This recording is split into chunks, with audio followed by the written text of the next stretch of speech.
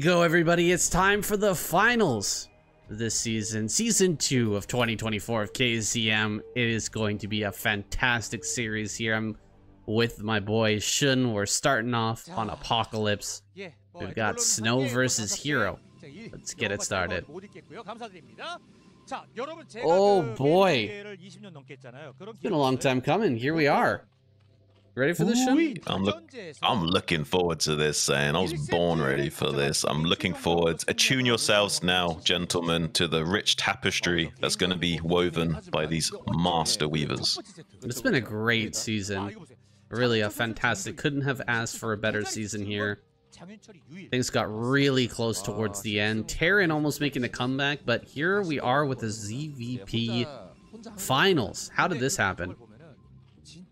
Yeah, kind of a little bit of a course correction here. Right at the end, it was looking like Terran were looking a lot stronger than Zerg, and, you know, Zerg weren't really showing up, so to speak. But, yeah, right at the last minute, Zerg kind of flipping the table on Terran and sneaking that final spot. And I'm all about it, you know, as a Zerg player and a fan of some of these players. I'm looking forward to seeing a great ZVP finals here, so. Yeah, it just shows you that anything can happen, and we already know that Zerg is really powerful right now. They've been crushing in the other tournaments, so we knew that they could show up big. It just seemed like they weren't putting everything in. They weren't putting their best lineups out. They weren't putting their all into the KCM, but here is a fantastic lineup. Absolutely insane. They've brought their A game here, and of course Protoss brought their S tier squad here as well.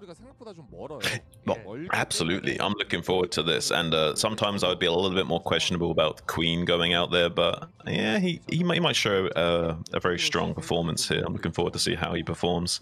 I'm really excited to see Hero going out in game number 1. I'm a big fan of Hero. Already trying to make sure there's no cannon rush shenanigans going to be going down here. It is going to be a gateway first. This is just a little bit of a fake here to potentially force off a drone pool or some. He's like completely faking a cannon rush here. Yeah, he is just totally faking, and looks like he's going to force Hero to pull a few drones, so it's going to be worth it here. He's already spent 200 minerals, and he is going to cancel these no matter what. The drone comes over, he will immediately cancel, pull the probe back, and the drones will have to head back to mining. But not the biggest deal here. It's just funny to see this gambit paying off for Snow, and he's already taking a little bit of a lead now, though I'm not sure exactly how the math pans out on this. I'm sure it's like, you know, 100, 200, or 175 minerals in the bank here for Snow. Is that the kind of lead we're looking at right now? I'm not sure of the exact financial arrangement of these two players. I have to remain vigilant, but yeah, I think that's a bit of an edge. Getting the Zerg to pull off a few drones that early on, it's a lot of lost mining time. I mean, he's definitely missing out on roughly, yeah, like I would say somewhere in the region of like 150 to 200 minerals there, potentially as a deficit. Also going to be forcing out a lot of lings at this junction of the game because it's gateway first as well, so even less drones being hatched right now despite this hatchery going down in the bottom right pocket. So yeah, not the most economic of openings here for Hero relative to what Snow's done, so this is a small Snow edge, I would say. That's an interesting hatchery placement down there at the bottom right. I wonder what Hero's thinking placing the hatch down there, because it seems like the hatch just outside the natural would be a much more defendable, easy location here for the Zerg, and much better for transferring workers as well. But taking that base, I mean, we'll see if Snow can punish, or if not, I guess Hero gets a pretty easy 4th base, right? Yeah, potentially. I mean, one thing that Hero's going to have to be worried about is making sure he's got this Zealot count managed. Yeah, he's dealing a little damage to the shields here. Not losing any lings, so just trading a little bit of health, which regenerates, of course, for the shield regeneration.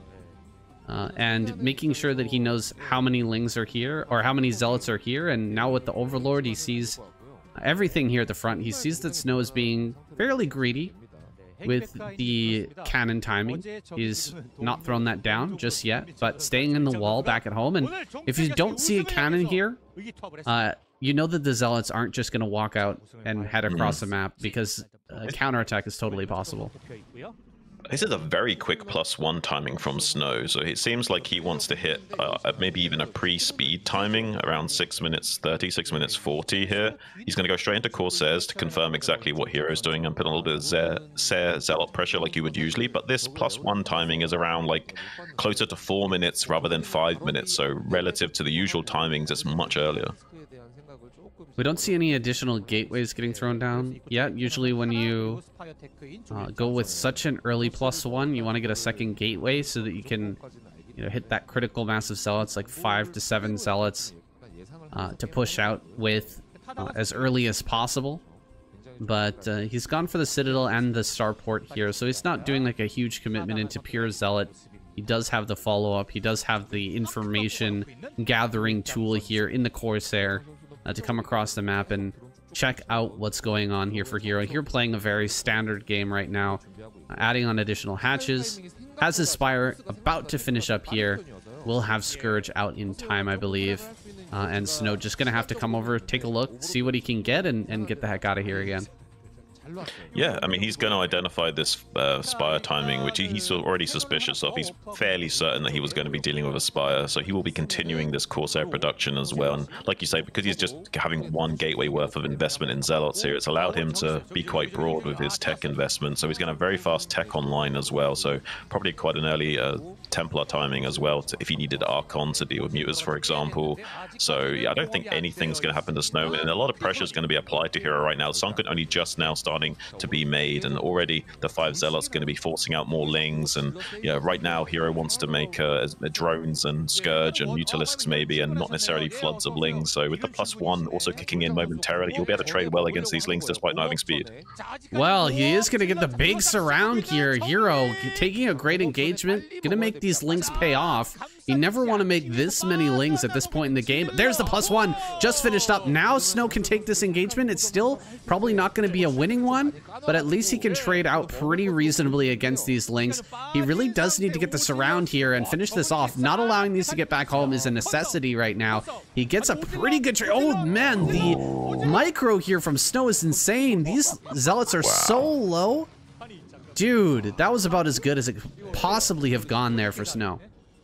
Yeah, I kind of had Snow read like a book that I thought he would go for something like this. He didn't care about having such a late speed. He just wanted the +1 to kick in right at the optimal moment where he had no speed, but had enough to, you know, start two-shotting those Lings and getting value out of just that 1 gateway worth of Zealots. So now Snow's like kind of in a bit of a good situation because he forced a lot of lava into those Lings. So now that's way less economy to worry about for the Zerg player. Not as many drones to worry about, and not kind of crazy amounts of Muters or Hydras at this stage either. Just a flood of Scourge to kind of zone out these Corsairs from killing Overlords and what have you. So far so good for Snow, but needs to be careful not to lose any of these Corsairs. Ooh, we're seeing some of that micro, Snow micro here. We've seen it in some of the casts before, but this is a really hard trick to pull off. It has to do with patrol. Patrol and manual move commands to keep them not de-accelerating and maintaining their motion. So yeah, using patrol and manual move commands to snap the Corsairs around like they're on like a dime, so they actually turn on a dime rather than like having to like slow down and turn slowly with manual commands. Very hard to do with this many Scourge out. It's not going to be worth it for Snow to stay and try to fight that. And he does back up, and that's really all the time that Hero needed to buy there. He keeps the Corsairs at bay until his Hydralisks are out in high enough numbers to take some fights. Now, the Corsairs are going to try to come in here, be denied by the Hydras, and this DT is probably not going to get too much damage. I'm liking the defense here from Hero so far, but there's still a lot of play right now for Snow. He's going to try and sneak around, look for some kills. There, he gets 2 Overlords. That was a great snipe there. It's very hard to keep all your Overlords safe in these type of situations. Yeah, when you get to like 7+ Corsairs with +1, unless you've got Carapace upgrade, those Overlords die super quick to those neutron flares. But we do see a big flock of Scourge kind of sharking around, seeing if there's any opportunity to try and pounce onto these Corsairs. And he's going to try and strike now, I think, while the iron's hot. But the Corsairs can still get a good escape vector here, so they're not really too concerned about this. He can still get away with only losing 1 or 2 Corsairs in. With good micro in this dead zone, he can actually like micro for days against these Scourge, and even going to be coming back in to do some more damage here, just as Hero's moving out. Ooh, Hero's moving out right now. He's gonna find the Zealots and the DT as well. But how many Overlords is he gonna lose back at home? Here comes the Scourge. Oh, the Scourge getting great connections here. 4 kills and a 5th happens right at the end of that. Snow losing a lot of momentum there. Yeah, that was a great trade. Of course, anytime you can kill something with just a couple of Scourge, it is a fantastic trade. And just the utility that those Corsairs bring to the Protoss is just, it's massive. Now, I mean, Snow, he can't really take any fights. If we just build a couple more Scourge, these Corsairs have to go home. Yeah, this is a lot more dangerous now for Snow. He's a lot more, he's gambling a lot more than before. Now that he hasn't got the support of the utility of that Corsair fleet, now he's going to just try and see if he can start the Evolution Chamber here now to try and prevent these upgrade timings so the +1 doesn't finish. So we'll be maybe able to win by trading more efficiently, having the upgrade advantage going forward by sniping off these buildings, and on the exit going to be getting a little bit of a surround on some of these Hydras, although there is a larger and larger mass of Hydras that are being fielded by Hero here. So I'm not sure if Snow's going to have enough forces to take a 3rd base, and when he does, he might just get slammed by Hero at this rate. Who knows? Yeah, Hero will end up losing a few drones here. The run by, of course, a great move. Putting some pressure onto Hero while he's microing out on the field. And wow, these Zealots just living forever. God, they just never want to die. Still finally getting cleared up. Here comes the 4th base from Hero. This is what I was expecting from him, was with that base down the bottom right, that we would see a really quick 4th. And it's going to be a relatively safe 4th as well. It's a lot harder to branch out and take a 4th that's far away, like down in the bottom right as your 4th base. But if you've got your 3rd down there and you take your 4th up in that top right-hand corner, you've already got defenses down there in the bottom right. I think this is a pretty good situation here for Hero. We'll see if Snow can get in there and break him open, though, before he sets up this big lurker contain, though. Right, yeah, this is a pretty late 3rd base for Snow, so even though Snow's done all the damage, been really annoying to Hero, relatively speaking, Hero is actually sitting pretty comfortably, and having the high ground with all these lurkers, he's able to get this 4th base online, start pumping out some drones, get his saturation, and going into like late game production mode, 7+ hatchery production, going into 9 with Hive if he can't do anything about this 3rd base. But I don't know, he did have the choice to go into Mutas here. He didn't have to go lurkers. If he wanted to, he could have made 10 Mutas, go and snipe High Templars, and just bowl over Snow by killing the High Templars with the Mutas due to the reduced Corsair count, and then just over flooding him with Hydras here. But instead he's going the macro economic route of just taking a 4th base, getting a massive minefield of lurkers. And is this going to be a drop play, do you think? He'll do a little bit of a drop in the main? Anytime you see Overlords moving like they are right now, you got to start thinking about drop. He's going to have a ton of lurkers on his own high ground, and he's going to throw this drop into the main base. Unfortunately, moving forward with his lurkers at the same time, not having them in position here to defend, he does bring them back to the high ground and holds the position. And the drop is going to get off here in the main. This is a huge play. This is the other way to take advantage of a Protoss player who's lost all of his Corsairs. So much damage here in the main. It's going to go after the Nexus. I mean, we just got the 3rd base up, but this Nexus goes down, reducing Snow back down to just 2 bases. Meanwhile, he's going to try and push up here onto this high ground. There's a little bit of space that Hero left open. Oh! Oh, 11 kills. This is a huge and there's 2 drop. lurkers there. A huge This drop. is exactly what you want to do as Zerg. Yeah, he's splitting your lurker drop, so as they transfer the probes to the natural location, there's 2 lurkers popping out there to get all the kills, even if you don't get the initial kills the first drop. And beautiful play from Hero thus far, like really doing a good job of storm dodging and splitting his attention in his both offense and defense, like dropping and killing all those workers while also defending on this plateau as well. So really impressed by Hero's play so far. He's playing absolutely out of his mind right now, saying currently ahead in supply after killing that much of an army and that many economy of Snow back at home as well. So everything's going so well for Hero. Masterwork of a game here from Hero. The way that he was dodging the storms there at the end of the fight as well, you know, he didn't allow big storms to kind of ruin his advantage here. He just carefully, considerately dodging all of the storms, making sure that he took the best trades possible here, and another wave of lurkers is going to come out. He's doing exactly what you should here, staying on that layer, tech while just continuing to set up more and more drops. He's even killing off Corsairs here in the main base, and he could go for another drop. He's flying in with the Overlord right now, just seeing the main base with nothing there, and Snow is forced to GG out. Wow. Beautifully done here by Hero. I'm so impressed by Hero. That's like absolutely beautiful, stellar ZVP. Like one for the book, I think so. Yeah, absolutely. I mean, it felt like he really had a game plan in mind coming into this one, right? He didn't make that meterless transition like you said. He took the base that was kind of unorthodox in order to get his fourth up in a very nice, safe position. He baits the Protoss army into going down to try and poke at that bottom right-hand corner, and then the big drop comes into the main with a huge lurker wall there on the top of the ramp. Just beautifully done, really considered, well thought out decision-making here from Hero. I wonder if we're going to see more, you know, really well thought out plays from the Zerg players this lineup. Like, I mean, it feels like Hero really considered that carefully, how to beat Snow here. Yeah, I think so as well. I'm looking forward to seeing if they've got more plans up their sleeves that are going to really start to deflate the Protoss lineup here. With Snow going down first, guys, who is Protoss going to send out next? It's a big task here, filling the shoes of Snow. Who can take down Hero? We're about to find out. With Snow going down first, it's going to be Mini sent out here to take on Hero. Of course, our map here, Troy. I think this is the right choice, actually, for the Protoss squad. Sending out Mini on Troy, it feels like he's the most likely to be able to abuse a Zerg player on this map. Right. I think so. Mini is very good PvZ and very good at the, you know, the gimmicky styles and very strange timings you can go for with Protoss. So definitely his wheelhouse, and going to be able to confront and recalibrate the Protoss squad to dealing with the initial really impressive opening from Zerg here. And Hero's going to be feeling like an absolute god after that game, so he's going to be feeling strong and going into this with his A game too, probably.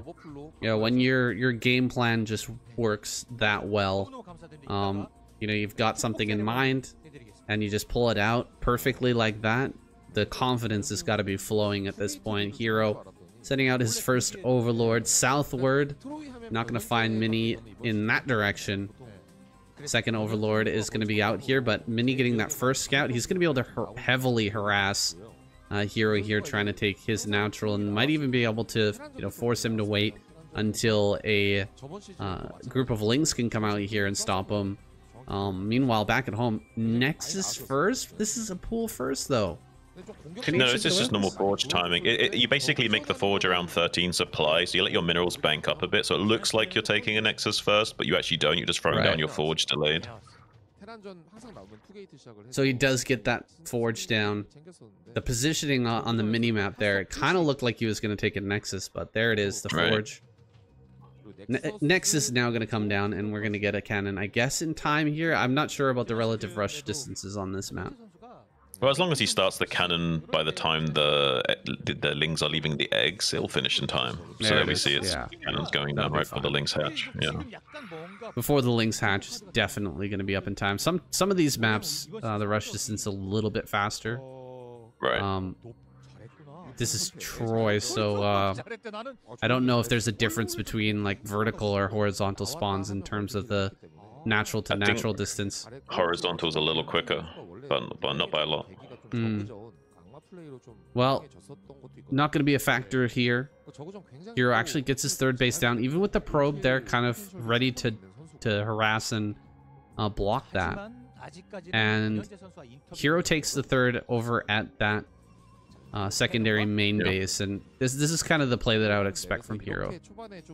Yeah, this does set you up to do like a sort of lava turtle style. You know, securing this high ground expansion does give you a free fourth base, a free fourth gas, which is really crazy strong.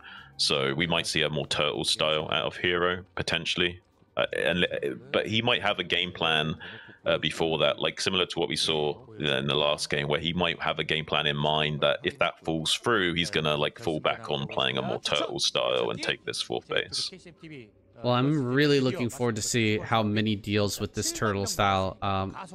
Really strong way to play against it is to go for Reaver Corsair, because you can get such early and numerous island bases around the map. You can drop right outside your main. There's a free base, basically. You know, down in the bottom left outside of that main, there's another free base there.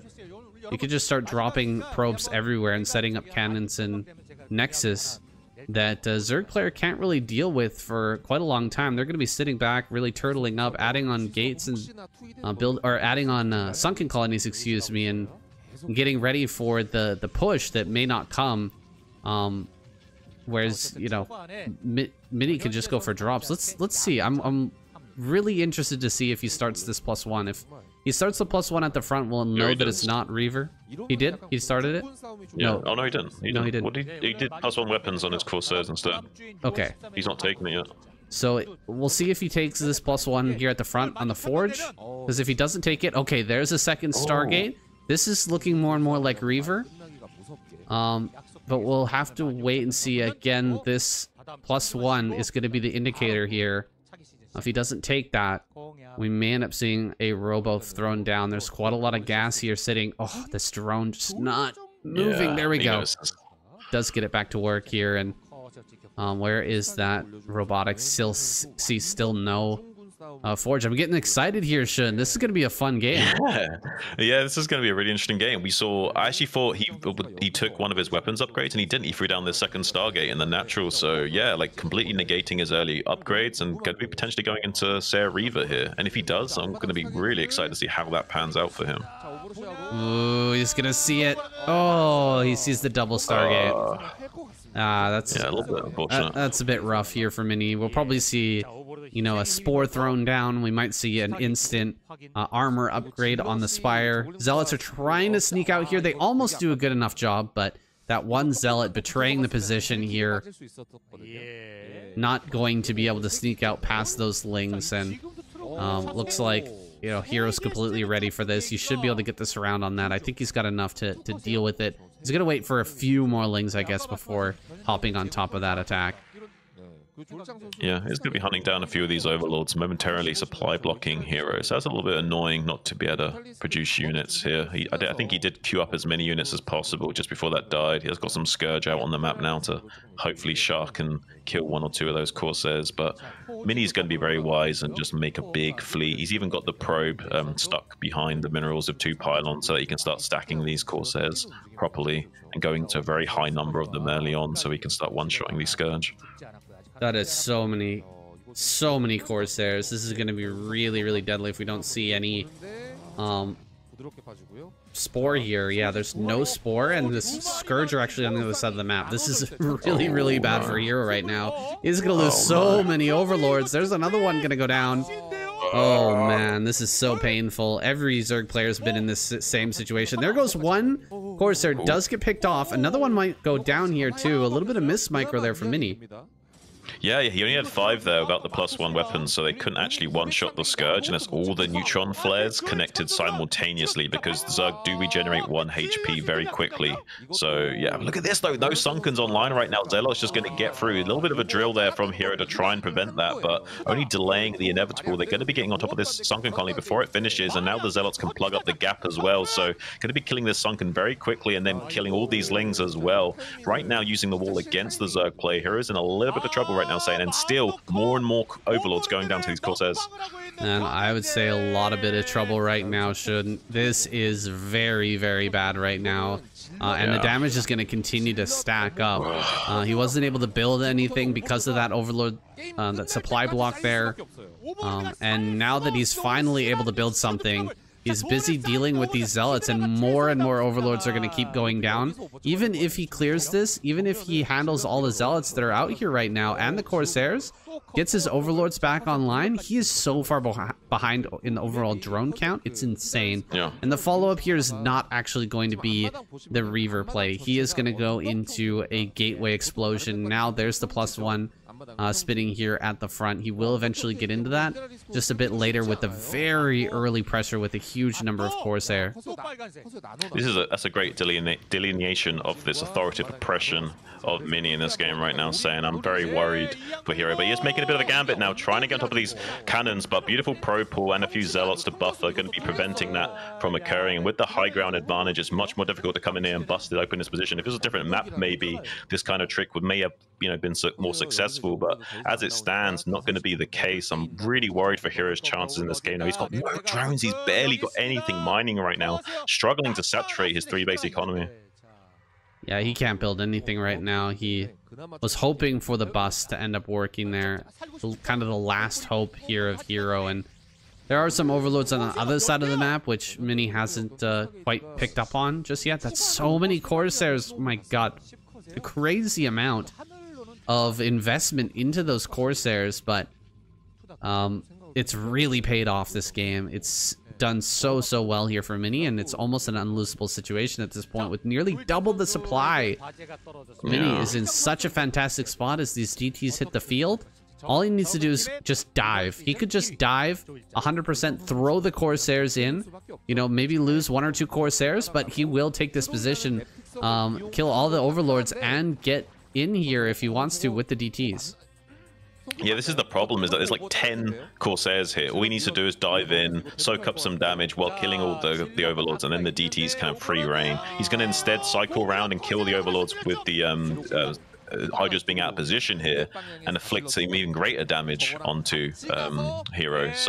And now he's going to cycle back round and kill these overlords and then dive in with the DTs potentially. So no matter what he does, he's going to have a good time with it. He could potentially snipe down these DTs maybe in time if he tries to dive all at once, but it's still going to be a bad trade for him no matter what. And even if Mini doesn't attack, I mean, Mini's in a good position no matter what happens in this game. Like you say, he's like double in supply. He's constantly like supply blocking Hero here and there, so he's going up to like 3 lava on some of these hatcheries despite not I'm kind of blown away by how much control Mini's been able to establish in this game. He really's run away with it here. I don't think Hero's got any chance of coming back in this game, at least in the next 5 to 10 minutes. I think he's going to be just sitting and turtling as much as possible and hoping for the best. Mini's going to be taking the island base and bolstering his own position further and further, and he's going to do a DT drop into the main, it looks like.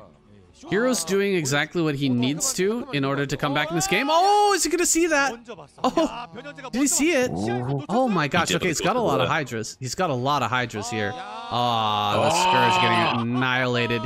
Does get the drop though. Kills off the DTs. No problem. Get the DTs. Oh my god, he's not gonna get it. The Overlord is gonna get picked off here. He definitely dives on that Overlord the moment that he tries to engage, and yeah, he does. Where's the next Overlord? It's gotta be here, right? There it is.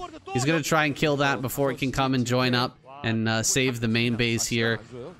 Big attack down into the bottom right. I mean, Hero's doing everything he could to hold on in this game, but the advantage is just way too big, and this is so many Zealots to deal with the DTs running around in the main as well. It is just so... As a Zerg player, this is cringe to watch. My goodness. GG. Kind of crazy, kind of insane. But it looks like, yeah, I mean, Protoss kind of flipped the script on Zerg already, and they've recalibrated, and I have the feeling that the trajectory that going forward will be a lot more Protoss favored now. I think that's a lot of the wind out of the sails for the Zerg, and Mini and Bisu are such PvZ specialists that Action Queen and Sulky have really got their work cut out for them. Yeah, Mini being the right tool for the job here. He pulls out a sick build, takes down Hero before he can get into that macro play. Really nice to see Mini coming out with some craziness here, and I wonder who they're going to send out to actually stomp him. Who is going to be the right tool for the job to take down Mini here? We're going to find out what Zerg has in store. It's coming up right after this. All right, sending out Sulky here. Yep. Dark Origin. This is a crazy 2-player map.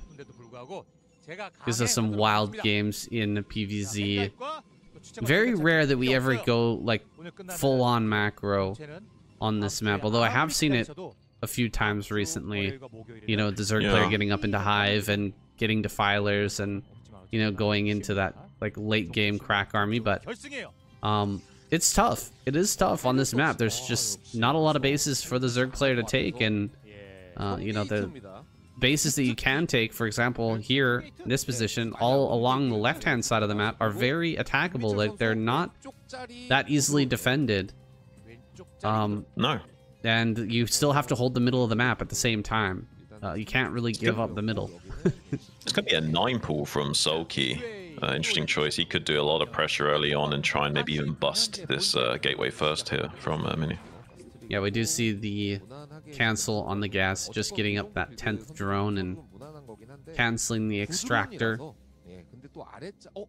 to get that drone back, and we'll probably see some serious... Oh, 2-gate!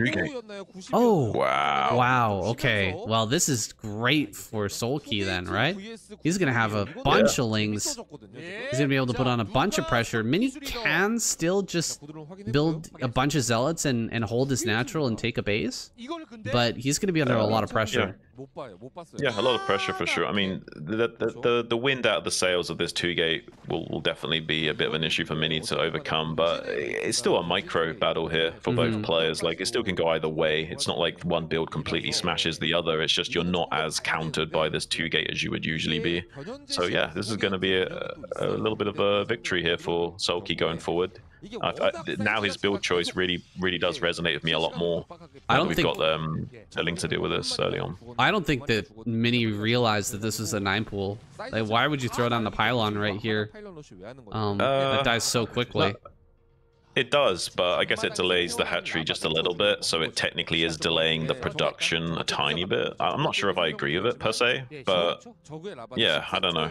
I mean, maybe he assumed also that he wouldn't initially make the 6lings right off the bat. I don't know, but I kind of agree with you that it's not really that worth, but maybe Mini's got it mapped out with slowing down the production just a little bit here will give him a bit of an edge in fighting Zealot versus Ling. And Mini's sending in just 1 Zealot as well with a probe. I think this is as well kind of an error, don't you think? Like, sending in at least 2 to 3 zealots is usually how a 2-gate can end up being successful. He luckily gets behind the mineral patches at least, but this zealot's gonna get cleaned up way before. Oh, great move there by Sulky, getting in behind. He's handling this perfectly, and Mini is having a hard time right now. He's gonna try and get on the ramp to take a great trade here. You can just drill with like a drone though. Yeah, we're gonna get drones out here. I think that Sulky just gonna get enough gas for speed, and then he's just gonna get rid of or he's gonna stop mining that gas. Now doing a great job. Beautiful. Messing up the AI here. Oh, but 1 drone does go down. Yeah. Still really well handled here by Sulky. Yeah, absolutely phenomenal play, I have to say. Like, he does lose 1 single drone, which is some compensation for Mini, but honestly, clearing up the Zealots this efficiently and having all these Zerglings remaining to catch the other remainder Zealots. These Zealots are forced to, like, run and hide at the 3rd base, for example. They're going to come in and do a bit of a counter-attack and see if they can get some run-by damage done, but at the front is that threat right now. There's no cannons, there's not even that much of a wall going on, so it's going to be really tough for Mini to hold this pressure. Yeah, this is going to be bad for Mini. He's hiding these zealots over here. They're going to get spotted by a drone. And it's just pure Ling production behind this. He pulled off a gas. He went for speed, throwing away a couple of Lings right now, but he's got Lings back at home still. He's going to try and take this 3rd now. And he should absolutely clean this up. And afterwards, he can just run across the map and start to deal some real damage here if Mini's not in perfect position to hold it off. If he's not, you know, ready for this counterattack, he's going to be in a lot of trouble. Here we go. Counterattack coming in.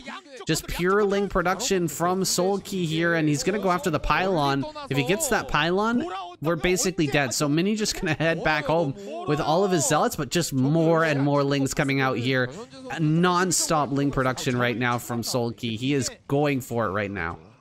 Yeah, but he's starting another pylon in desperation as well. He knows that there's a risk of this pylon going down. He's trying to buy as much time as possible, slowing down the incoming lings and just barely getting these 2 zealots out before that pylon comes down. So we'll have the maximum threshold of zealots needed to fight this, but honestly, like, this is still not going to be enough. Like, Sulky can maneuver around this and still get behind these zealots potentially. He has got the Zerglings in the main coming down to help and get a full surround on these 4 zealots. Another 2 zealots are about to pop out, but not quite in time. And just as they do come out of these gateways, the Sulky's going to be on top of them already. So far so good for Sulky. Going to be start targeting down these pylons as well to cut off that production from Mini, and already this is looking like a big threat that Mini's not going to be able to overcome. Yeah, just constant production is all we need right now. 2 bases enough here for Sulky to take down Mini. Underestimating this build here. I feel like he just didn't understand what was coming.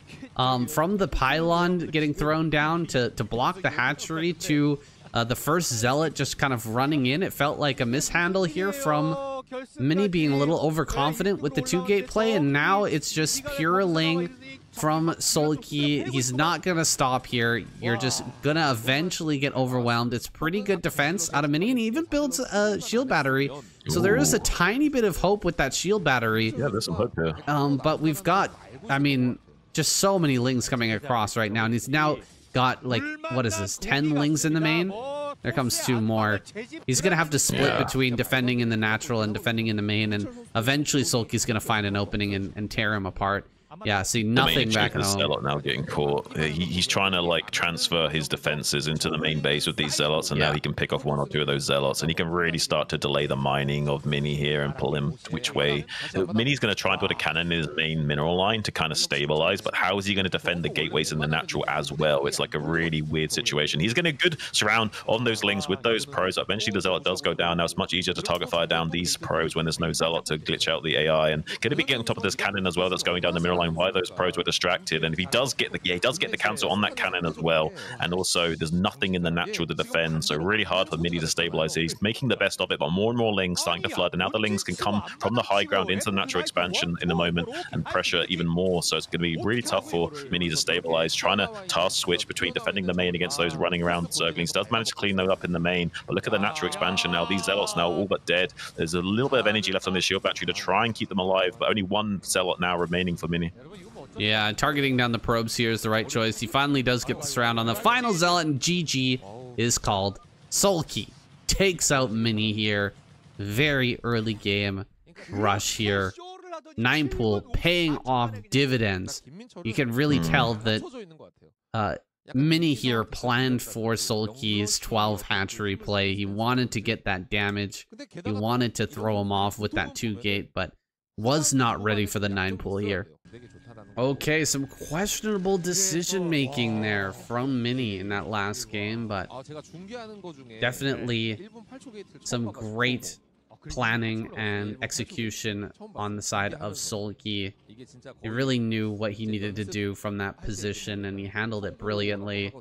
Here, gonna start with another early pool. It's not a 9 pool though. This time it's gonna be an overpool here from Sulky, and he's gonna go ahead and push this front here with the first drone.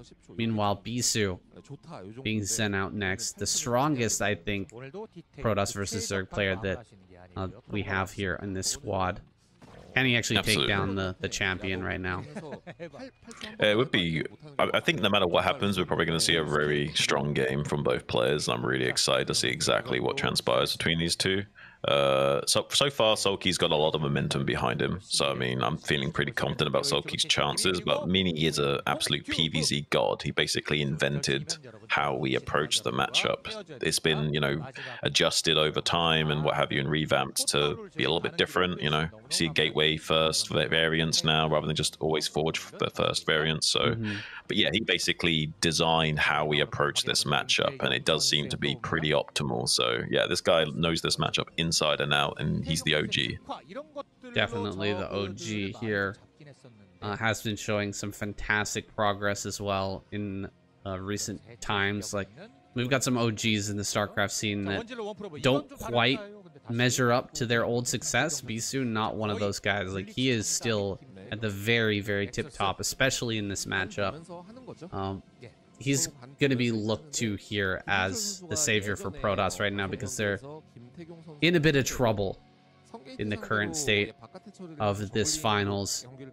Zealots are going to be sent back home here. Bisu not going to take any chances, you know, risking one zealot out on the map. Some Protoss players will do that, you know, just take one zealot, throw it out on the map, try to hide it. But instead here, Bisu pooling them all together. He's going to move out with 3 now and try to put on enough pressure to force out a few extra lings, and then try to turn around and go back home before those lings actually connect with these zealots. He's actually turned them around pretty early here, and I don't think he's forced anything out of Sulky. Wait, okay, more lings do pop, so maybe he did force a little bit of reaction. Well, yeah, Sulky did have he's gonna make a couple of extra lings anyway, just to be super safe. But if he really wanted to min-max, he could, like, you know, call Bisu's bluff and like only make drones still. But that's still a little bit of risky. He also wants to deny this probe scout coming into the main base, so wants to have enough lings blocking that ramp and being able to chase down the probe, so he can kind of disguise as much of his build as possible in this stage of the game, and trying to take advantage of his scouting at early edge in the game by, you know, seeing exactly when the zealots turn around and what have you.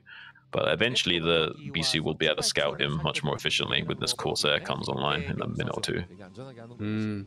I really do feel like this was a nice bluff by Bisu that kind of caught Sulky here. He made 6 extra lings just to block that probe and chased around. I don't think so. 6 lings is a pretty serious investment this early on. It's the right amount if you wanted to kill 3 zealots that were moving across the map, but those 3 zealots are back at home. He's keeping a bunch of lings on the left-hand side here. He could run by right as this coming. No, he pulls the lings forward. This is a mistake. He was keeping these to the side so that he could try to dive in on top of the, or dive in past the cannon right as the zealots started to come out, and he like puts them on a hotkey and pulls them back right as the zealots are coming out here and gets caught. This is a little bit rough for Sulky right now. He's built quite a few lings, and Bisu's just going to turn around, back up, go back home. Did Sulky react again? He did. Oh my gosh. All right, this is really rough now for Sulky. He built a lot of lings now, and if Bisu just sits at home, I mean, Sulky's going to be in a ton of trouble here. Yeah, absolutely. Like, if Bisu just sits and scouts with the Corsair, sees that there's not that many drones mining, and sees the timings, he's going to know just how good a position that he's in. This is like, yeah, one of the worst case scenarios for Sulky if Bisu doesn't move out with these zealots and gets caught. And Bisu should be waiting until this +1, or at very least until this second cannon finishes and the Corsair's confirmed what's going on. So I don't think Bisu is going to be moving out anytime soon, basically. Sulky got bluffed here. Bisu did a fantastic job selling it that he was about to go across the map, and he's still sitting inside the natural. After, you know, 2-3 little bluffs there, he's gonna get the full scout of information. He sees everything. He's gonna get an overlord here. Everything's a little bit slowed down from Sulky. He knows how many hatcheries have been made, and now moving out with a number of zealots that actually can't be beaten back by just this, you know, 2 control groups of lings. He could catch a zealot here, though. I think he's catching one right now. He did get the full surround on one of these zealots. Great surround there from Sulky. That's going to make up a little bit of this deficit right now. Oh, absolutely. I mean, just slowing down Bisu over and over again. He's made these zealots turn around so many times. He's only got a few Corsairs and these lings out on the map, so yeah, if he can also sandwich these Corsairs on the left-hand side with these Scourge on the right and flank them, and if he catches 2 of these Corsairs here, that's going to be huge, but I think he'll only get 1 at most, and he might not even get that. Yeah, here we go, looking for that connection. Not able to get it just yet, but Bisu, he's kind of trapped here in the top corner. Can he maneuver out of this? Oh my gosh. The jukes, the happy feet is going to be able to get out of here potentially. Yeah, the happy feet trajectory shift is like on point here for Bisu. So far, so good. Just trying to get interception with these skills. Let's get 1 Scourge connected, but in range of the cannons now, and not going to be losing any Corsairs. Really beautifully navigated by Bisu. Meanwhile, moving out with the Corsairs. There is a sunken here and about a control group worth of speedlings, but potentially we'll be able to cycle round to the 3rd base and put on pressure there, or at the very least force out a few more units units out of Soulkeep. There is actually going to be a Mutalist transition coming online. So if he can still snipe just one or two of those Corsairs and, you know, disguise the fact that he has got these Mutalists coming up, maybe Soulkeep can still make something work here. But there's so many Corsairs already. There's a ton of Corsairs here, and I mean, more Scourge are going to pop out. I don't know if we have +1 armor here on the way. It wouldn't surprise me, though. This is a pretty serious commitment. We've already got the 3rd gas online, so it's really looking like that may be in the cards here for Soulkey. That might be what he has in mind. See that 3rd gas mining right now? That's a surefire sign that we're going to see a lot of tech, whether that's lurkers or mutas. Looks like it's going to be mutas here. Do we have that armor coming? +1 is done here. Bisu's going to trade very, very well until an armor upgrade comes through for these mutas, and I'm not sure if it's going to come through in time. He's moving out. He sees all of these zealots, but also Bisu sees the mutas and the Scourge here. He's going to try and take a good trade where he can actually gun down all the Scourge before the fight occurs. He's going to get a pretty decent trade right now. Oh, the pullback! That was a beautiful pull away with that 1 Corsair. It's so low right now. It ate 1 Scourge, and he just eats up all of those Scourge. Oh my god! Wait a second! Brutal damage here on all of these Mutalists. Yeah, they have got +1 Carapace now, but already taken so much free damage. Those mutas took like half of their HP already, and one went down. And now looking really worried for Soulkey because, I mean, Bisu's got only 1 Stargate pumping out these Corsairs, but it doesn't matter. He's still got like a fleet of like 8 or 9 Corsairs strong with +1, able to like shoot down all these Scourge effortlessly. And making these mutas really redundant already in this matchup. And the Zealot Archon now able to put on a lot more threat on the front. With that Archon to support the Zealots, they're no longer at risk of just being mowed down and chipped away at by these Mutalisks either. So he'll be trying to get a few of these Corsairs. Does manage to get 1 there, but still throwing a lot of lava and Scourge at the wall to try and see what sticks. And not a lot is sticking right now. Still 8 Corsairs strong in this fleet, mowing down stray Overlords and putting on a lot of threat here. And these mutas are sharking around to see if they can find some stray Templars or something, but they're going to get pincered here by these Corsairs. I like the idea here from Soulkey. He's actually going to dive on top of the Templar and the Natural. He gets 1. He gets 2. Not bad, actually. This is all right for trading out the mutas. They're not going to do anything in a potential fight here, but they do end up going down.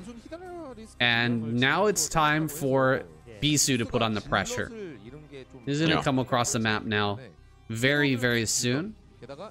He won't have any Templar with this fight, but it's going to be really scary and hard to keep your Overlords alive here if Bisu pressures the front or the 3rd base. If he just runs in here, he's already got armor. He's got a lot of Zealots here. If you try to take a fight, he's going to kill every single Overlord.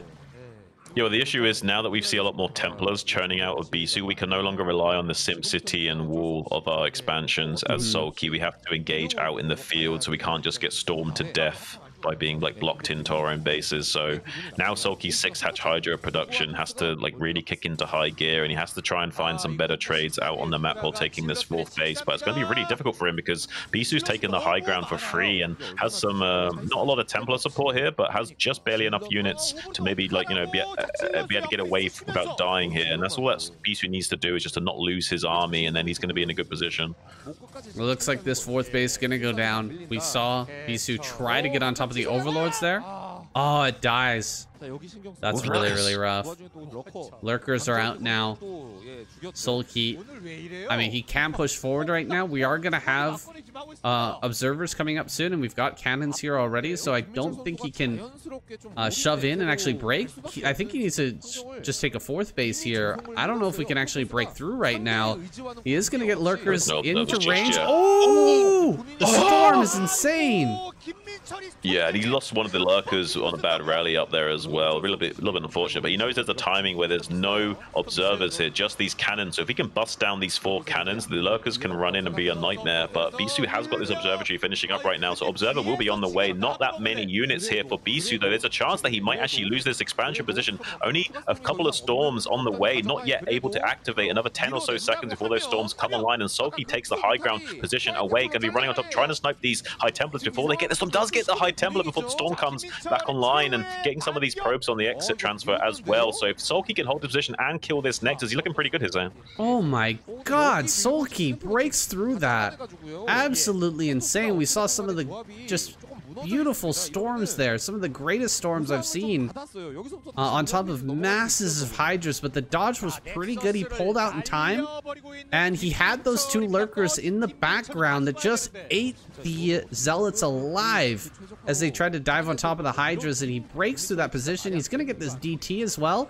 Sulky playing a masterful game here, even from kind of a difficult position, managing to make it work. He's got a lot of lurkers out in the front now as well. He's going to shut down all the moves from Bisu. He's losing all of his Corsairs now.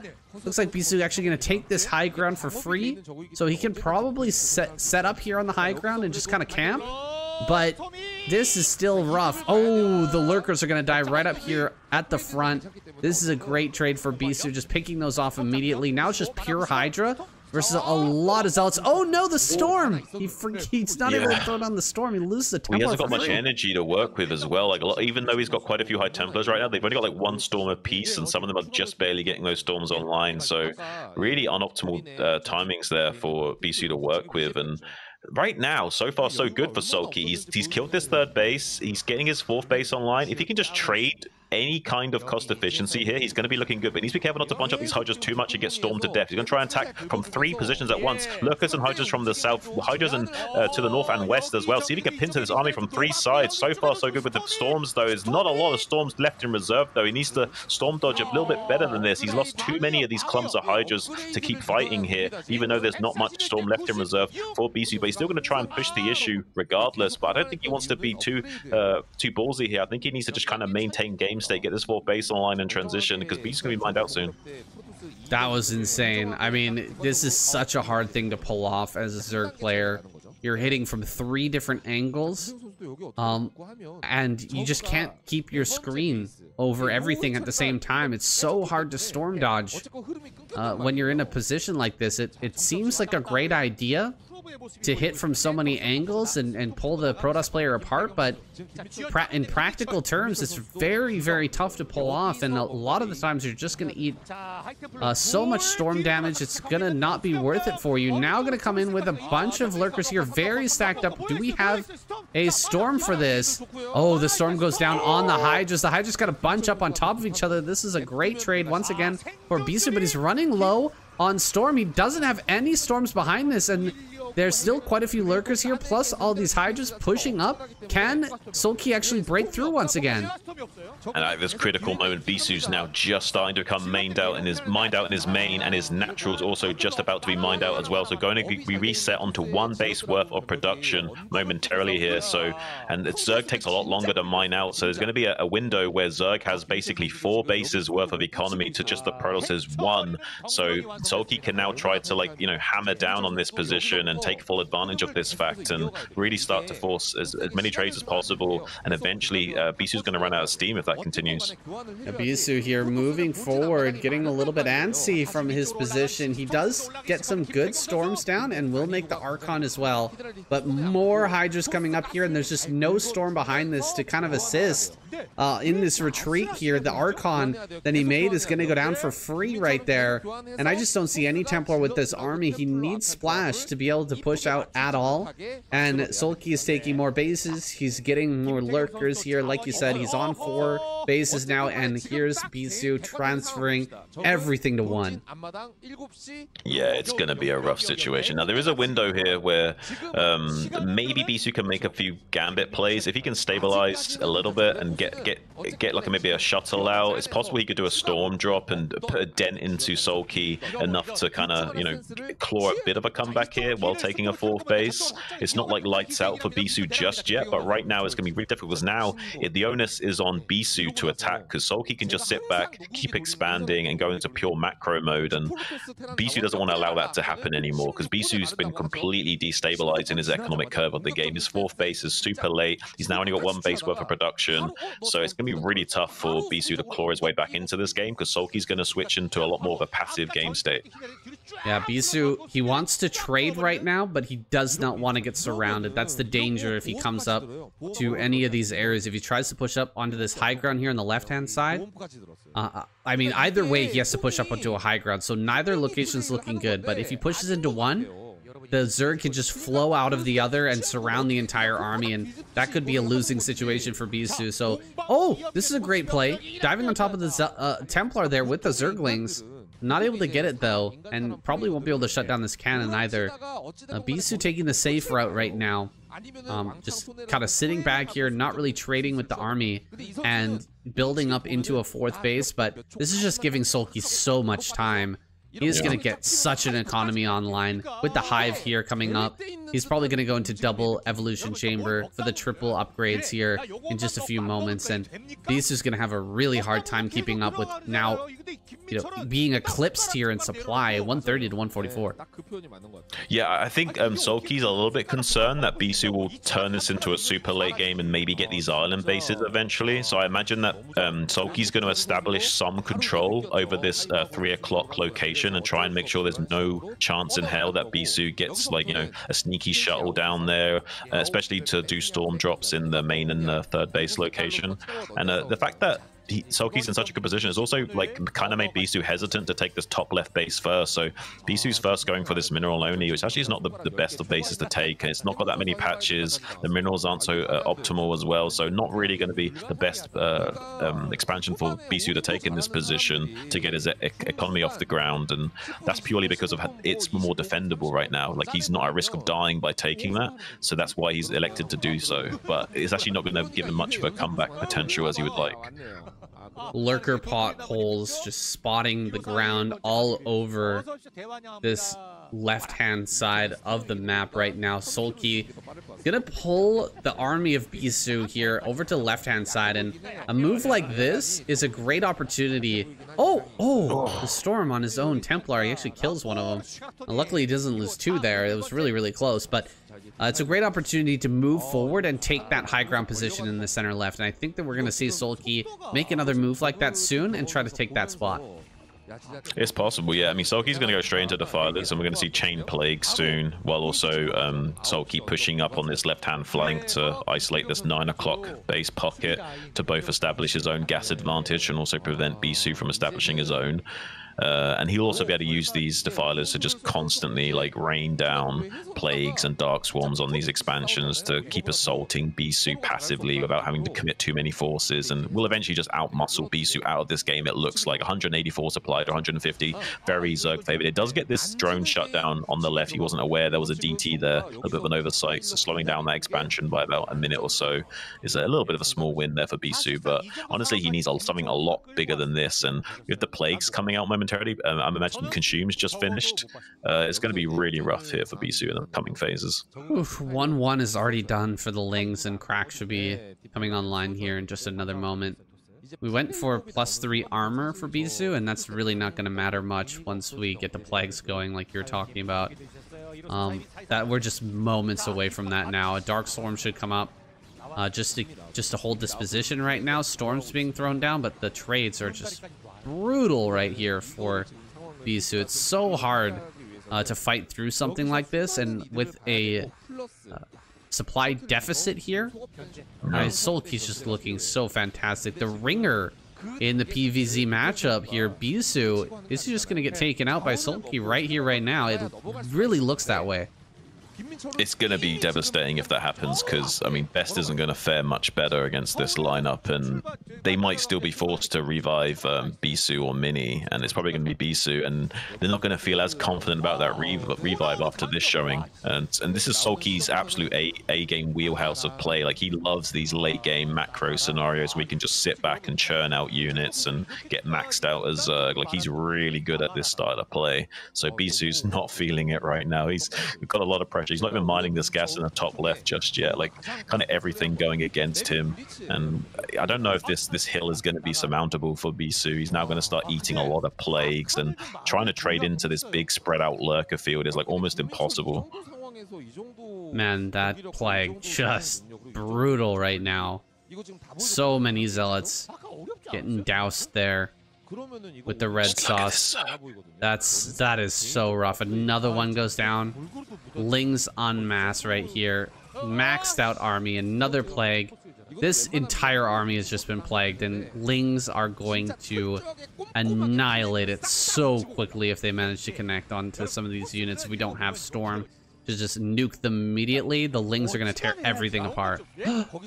Oh, shit. Big drop. Doom drop time. Yeah, baby. It's what we like to see. Like, Sulky's a fan of the podcast, it seems. We might be seeing a little bit of a Doom drop action in the main base while the army's distracted out in the field. There's so many Zerg forces that it doesn't matter if he commits like 10 Overlords worth of units. Like, he's got so much out on the field, he can still beat Bisu's army head on here. This is going to be really rough because Bisu's going to commit everything to fighting this right now, and he's going to have like a mass amount of Overlords just popping out into his main base and destroying his infrastructure momentarily. Another great plague here. He does have all the tools necessary to hold back Bisu right now. He's just going to keep him at bay while this drop comes in. Yeah, even if Bisu just commits everything to this attack here on the left-hand side, there's no way he breaks through. That's a lot of cannons. Wow, look at all the cannons here in the main. I was not expecting that many from Bisu. That's actually going to help out a lot against this mass crackling drop. Oh my... Oh! That storm was insane! Yeah, but now look at Sulky sees it's an opportunity to move up. If he can make sure his lurkers aren't too stacked here, this will be a good maneuver. But needs to be careful because if the lurkers are like too stacked up, where you can start to kill like 2-3 lurkers per storm, this will be a little bit of a window for what's going on right now. There's no vision here to see up the hill to shoot these High Templars. This is a really weird situation. You usually don't see that. They're all low HP as well. Absolutely brutal. Like, oh man, like there's just something there to spot the high ground. But gonna be getting this Robo support bay tech offline by killing that with a few cracklings in the main base, so getting some value from that drop.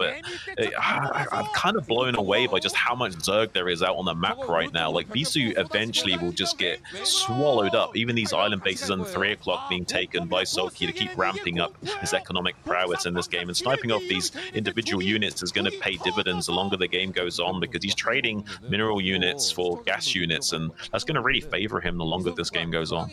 Yeah, this is insane. I mean, we could see Sulky like throw away so many units that it starts to get bad for him. Like, this is pretty rough. Oh my god.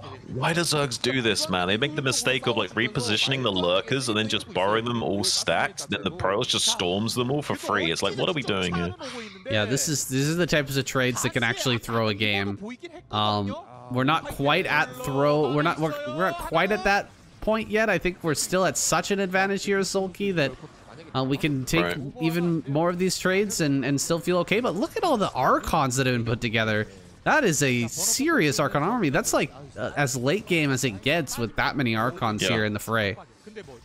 Well, he had his Reaver tech a little bit disrupted, so he needs something extra splash on the ground besides just Storm to soak up this flood of Zerglings from Sulky. Without these Archons, he could just churn out mountains of Zerglings to throw at Bisu. Still getting beautiful plagues on his army. With the Reaver transition, though, it will make it a lot harder to attack into these positions, so Sulky will probably switch into being a little bit more passive again, just securing these island bases and keeping Bisu set on these bases that he's got right now and preventing him from getting anything more and trying to contain the threat. But that will give Bisu some potential at, like, some special tactics mini games where he slowly claws his way back into this game by using this late game tech army with the Reavers, the Archons, and Storm. Yeah, this is, I mean, if Sulky loses this game, he's gonna be checking that replay to watch how many lurkers went down in some of these fights. The trading has just been brutal since he got this big advantage. Here we go with the shuttle. Reaver's pushing forward here. Zealot Archon Reaver, pretty darn good composition. He's gonna dive on top of more of these lurkers, staying underneath this Dark Storm. Is actually using it against the Zerg player right now. Oh, the Storm just barely not in time. Old Stormig was a little bit late to the party here. If he'd gotten that Storm just a few seconds earlier, he could have killed all of those eggs, but unfortunately they hatch and the lurkers get away scot-free there. Very, very nice for Sulky, finally getting some luck with the storms not quite landing. And now pushing over here to the left-hand side. Can he actually make any progress? The shuttle is going to get taken out, I think. It does. So the Reavers are kind of stranded here. This is going to force BC to push and make a concerted effort to actually break this location, but there's just so much Zerg right now. And behind this, there are mountains of Zerglings and Hydras just waiting to join the party. All of the Protoss army is going to end up going down. Everything's surrounded. That 13-kill Archon, the last to go, but he falls as well. And Bisu falling back now onto his mere 3-base economy, whereas Sulky is just spreading out all over the map. Wow, Sulky's like opening up like his own little foster care for these Protoss players, it seems like, and he's just got like an answer for dealing with these kids, man. I'm kind of blown away by Sulky. Like, he was in a really bad spot earlier, and he's made this game look easy against an absolute PvZ god of a man. So I don't know what more can you say. Like, this is absolute like championship tier play from a championship kind of player. That moment when he took out the 3rd base from Bisu, that was I think a do or die moment from Sulky, and he did. And I think Bisu is about to die. That last observer goes down and he spots the base over in that center right. I'm not sure if he knew about that before then, but I think his heart's probably sinking if that's the first hit, him learning about it. Some storms going down here in the main, cleaning up these Lings very efficiently. But it's really not efficiency that Sulky is looking for. He's just looking for any sort of kills, just distractions for Bisu here while he continues to macro up ungodly amounts of units and get ready for the final attack. He's even going to kill this base over here with just a few Lings. Another plague goes down, just abusing this Protoss, you know, slow-moving army. Another great plague there. Oh my god. Yeah, it's just brutal to watch how efficient Sulky's being at some junctions of the game. There's others where it's just so much for him to micro and manage that he's throwing away units here and there, but he's so far ahead that it doesn't really matter. Like, he's able to, he's got so many piles of mud to throw at the wall, and like he's able to, like, even if like most of the mud's not sticking, eventually the wall's just covered with mud, and Bisu's desperately trying to scrape it off, and he's not able to do so. The wall's becoming dirtier and dirtier as we progress. I mean, we got the presidential promise of building the wall, but there was no mention of maintaining the wall. Oh man, Shun, we need a chili sauce meme reference here right now that's just covering everything. All of Bisu's army is deep in the red here. There's just so much value out of all of these defilers, and the creep of lurkers coming forward slowly but surely. Bisu's trying to hold back the tide, but he just can't do anything about this. He's just slowly leapfrogging forward. I like to see this a lot better from Sulky than running forward and just, you know, diving underneath these storms.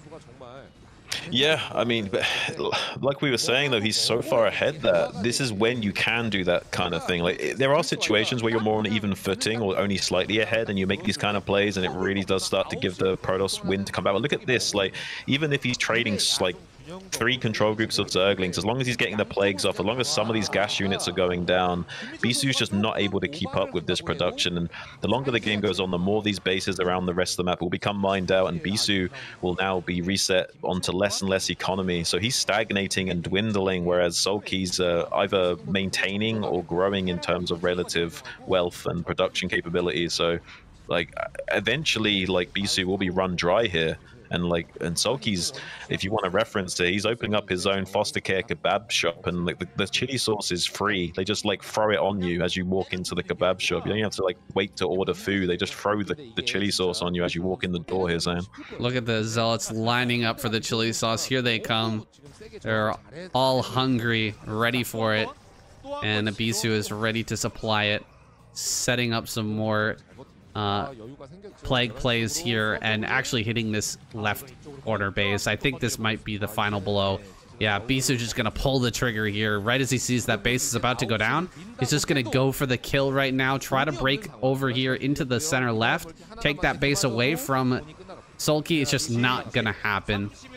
Taps out. GG. Bisu, the ringer, the Protoss versus Zerg ringer here for their lineup has just been taken down. What are the Protoss players gonna do here? They've been dominating this entire season, and now it's looking bad. Crazy. This is crazy. Yeah, Yeah, absolutely it's insane. insane. Like the same thing that happened to Terran is happening to Protoss right now. Saying like all season long they've been dominating. It's like this whole. It's like the Zerg had like little smirks on their face the entire season. They were like just like happy to take it all weeks long, and then they just knew that it was coming. You know, they had all this like semi-finals and finals strategy planned out from the start.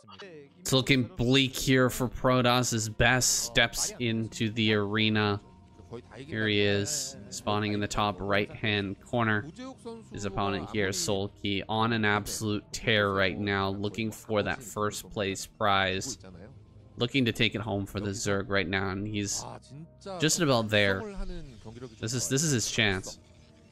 Yeah, I mean, unless Snow gets revived, he won't get the all kill. But it'd be nice if, like, you know, he went out first and was all killing the Protoss right now, like took out Snow, Mini, and BC all in a row. Like, can you imagine the pure euphoria you'd be feeling if that was the case? Didn't Hero take down Snow? Am I getting that wrong? That's what I'm saying. Yeah. So it's a shame that Sulky didn't manage to get in on the action himself. Yeah. Gotcha. If he had taken all three, he'd be feeling like absolute man of the evening right now. Yeah, absolutely. I mean, this guy, he's the man in all of our hearts. This guy has just been dominating the scene for the past year or so. Absolute pinnacle of play. We knew he could do it after being a StarCraft 2 champion for so long and dominating that scene, able to come back to Broodwar and make it happen here again. Now gonna solidify his legacy even further by potentially taking down this entire squad after a dominant season from Protoss.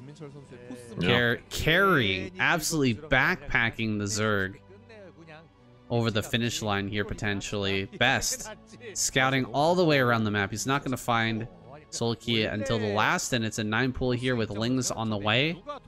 How is Best gonna be able to react? How is he gonna be able to handle these early Lings? Is he going to be able to get this Zealot back home, or are we going to see this get caught? I think he's going to figure out, yeah, he's going to get the probe in here just as the Lings pop out.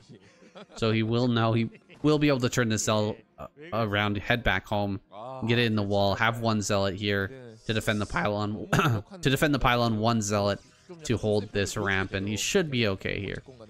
Yeah, this is a little bit of worst case scenario for Best, though. He did last scout Sulky, and Sulky had the best overlord trajectory with his starting position, so it does allow him to get away with making the hatchery without being blocked, to see the Zealot coming out perfectly, to have the exact amount of Lings without having to overcommit and what have you. So this is like most ideal, optimal position for Sulky given the current game state. So a little bit worried for Best going forward, but we'll have to see how the game goes. I mean, Best is a pretty strong macro player. He will be the kind of guy to try and make a square block fit through the circle hole, though. So if he does win this game, it might be in a very strange, like, Hulk Gorilla Smash kind of way. Much more known for that in Protoss versus Zerg, but I definitely agree with you. He has a way with blocks, you might say. He does sometimes make that square peg fit through that round hole occasionally. More than that, actually, more than occasionally. He's often making us wonder with mouth agape how the hell he's breaking through any of these positions, but that's just the magic of Best. Now, getting the cybernetic score here at the front, that's going to help if there's any sort of Hydralisk buzz, but I don't think that's actually coming here, is it? No, I don't think so. So far, I don't see anything that indicates that. It would be too late to go for that now. If you throw it down at 3 minutes 30, it's early enough to do a lot of damage. If you throw it down 4 minutes or later, yeah, that's not going to do anything anymore. You're looking at a much more full hatch Hydra timing if you're throwing it down that late. So looks like we're not going to be seeing that coming out. But he did commit to a lot of Zerglings early on, did Sulky. So similar situation as before. By committing to these Zerglings, but he does seem so good at navigating any situation regardless of being at a bit of a deficit. in the economy early on against Protoss players from the previous games, so I'm not really worried for him as much as I would usually be. Like, it seems that he's really got it figured out, how to like squeeze out the bare minimum of economy still, that he's going to be okay almost regardless of what happens. Yeah, it feels like he's almost so confident or so good. You can see it out of some players who are they just feel like they're actually better than their opponent in the mid and late game. It's like they don't mind taking some damage economically by, you know, being forced to build extra units. They're just okay with it. As long as I'm safe and I can make it to the mid game and late game, I know I can win. That feels like the mentality here for Sulky. He's built a ton of lings, even though he didn't have to, just to make sure that, you know, if there's zealots here, if the zealots actually do push out and they don't turn around, if it's not a bluff, then I can handle it. And if it is a bluff, I'll take the hit. I'll be a little bit behind, but we'll figure it out in the mid game. I have to say, those are the players I respect most on the ladder. When I see them like understanding the behavior tree and like, oh, you could ling run by me at this time, so I need to like pull SCVs preemptively just in case you do, because they know it's a possibility at that timing. You know what I mean? And I love the hedging of the bets here from Best. He's doing the thing that I've advised Protoss players to do, where you make the third cannon just as a safety net, and then you cancel once you scout with the Corsair, and you can confirm there's nothing coming. It's a really good way of like optimizing a bad early game situation. We're gonna see everything here for Best. He knows that it's a macro game. You'd be surprised if it was anything else, but you do have to make sure, like you said, hedge your bets, get that extra cannon, cancel it if you find out that everything's normal here, and we'll get one Overlord, but probably not much more, as we will have Scourge popping out here momentarily. It might be able to get the second Overlord over here, actually, and picking off the second Overlord is a bit of a nuisance here for Sulky. He doesn't have another one right now. He's actually going to get supply block, just barely not by this, but... Yeah. Just barely not.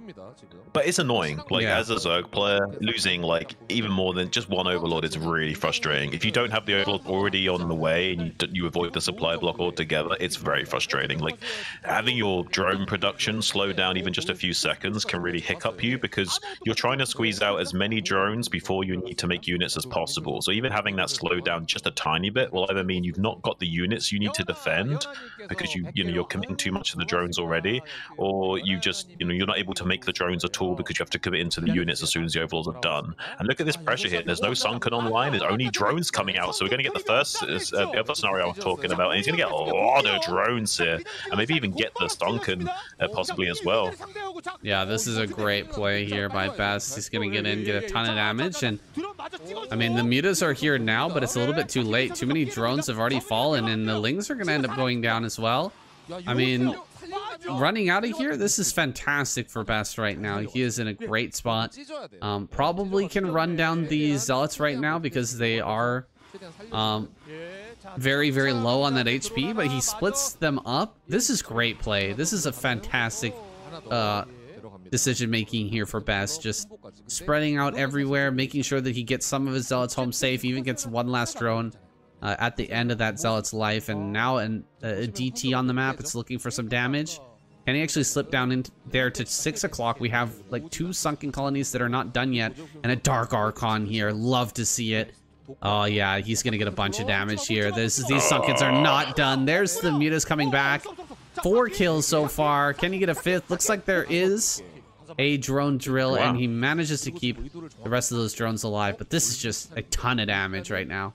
Yeah, he actually hit the drone drill underneath the Overlord, so the DT couldn't target the drone, so he manages to avoid losing 5, but still 4 is a pretty big hit when you've already taken that damage. So I would say so far so good for Best, and he's showing why he's King Kong. Like, he can like just brute force his way into a bit of an advantage here, even against really stellar players. It's kind of amazing to watch him play. Like, he hasn't always been the strongest PvZ of players, but in recent times his PvZ, I would say, has improved dramatically. Yeah, really catching Sulky off guard there, managing to pick him off. Does he have the... Okay, Storm comes down. I don't think he has energy yet. No energy. No. Not enough energy on that just yet, but he doesn't reveal the Dark Archon there. So we're still, you know, setting up for the surprise play with the Maelstrom to finish off all those mutas. Mutas are not going to make that much of a difference anymore. They've kind of done their job, which is pushing away the Zealots. But you don't want to just suddenly lose all of them, and you'd really like to snipe some Templar here. So this is going to be really big, tough for Sulky if he manages to get that. Oh, he actually went for +1. I'm really shocked that he went for +1 here. Not building a lot of mutas, but he is going to come back into the main. There's the Dark Archon. Still hasn't revealed that yet. Best pushing forward here. Got to be really careful with that unit. You do not want to let Sulky know about that until the last possible moment. He's coming out to take his third base. Sulky here just falling all the way back across the map.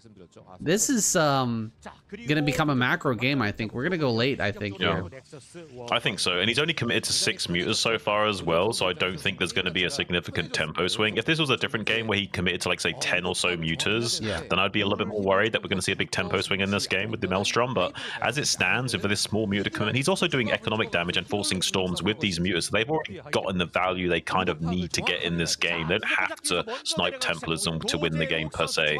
So he's going to be churning out a lot of Lurker Hydra right now to, like, kind of fortify these positions against this army of Best. So yeah, I think the way everything's shaping up, it looks like this is going to be a very solid macro game from both players so far. This is the thing that really impresses me about Sulky. You saw all the damage that was done to him at this third base, how many drones were killed, and the forced lost mining time over there. And look at his supply right now. He's crazy. I mean, he's caught up. It's crazy. It's absolutely insane. Great Maelstrom there with a storm. I mean, it could have been a little bit better, but he gets one lurker, picks that off. He's going to deny that push over to that position. He doesn't actually have any observers here just yet. So just denying that, stopping those lurkers from advancing here for a moment is going to be very, very helpful for him. There's the first observer just popping out. Oh no, the probe's getting stuck here. Very annoying. Looks like they are going to fix themselves. Wait, what are they doing? They went around the gateway a second time. That was weird. Yeah. They're going to head out now. Yeah, there's sometimes the gateway positioning can glitch out your probe transfer on certain maps if you build the gateways in certain locations. Can happen. One thing I would like to point out is that Sulky's playing really strong fundamental RTS. Like, he's pressuring while expanding. Like, this is like pure fundamentals, and he's executing it kind of flawlessly. Like, he had a small skirmish of units just pressuring up at the mineral only, where Best might be considering to expand to, catching some more of these Corsairs with Scourge. Best is now trying to make a big gambit play, committing all his forces to this southern region. See if he can drive a wedge between the Zerg and, like, start to lay siege and take advantage of the fact that he can storm the units while they're kind of turtled up like this. But Sulky can wrap around from the back and pincer this army if Best isn't careful here. Ooh, the storm! Ooh. So many Hydras getting whacked at the front. Bunch of Sunkens are about to finish up here, though. He will back away. That was a pretty decent trade here for Best, and that's kind of what you want to do. That's just some good Protoss fundamentals.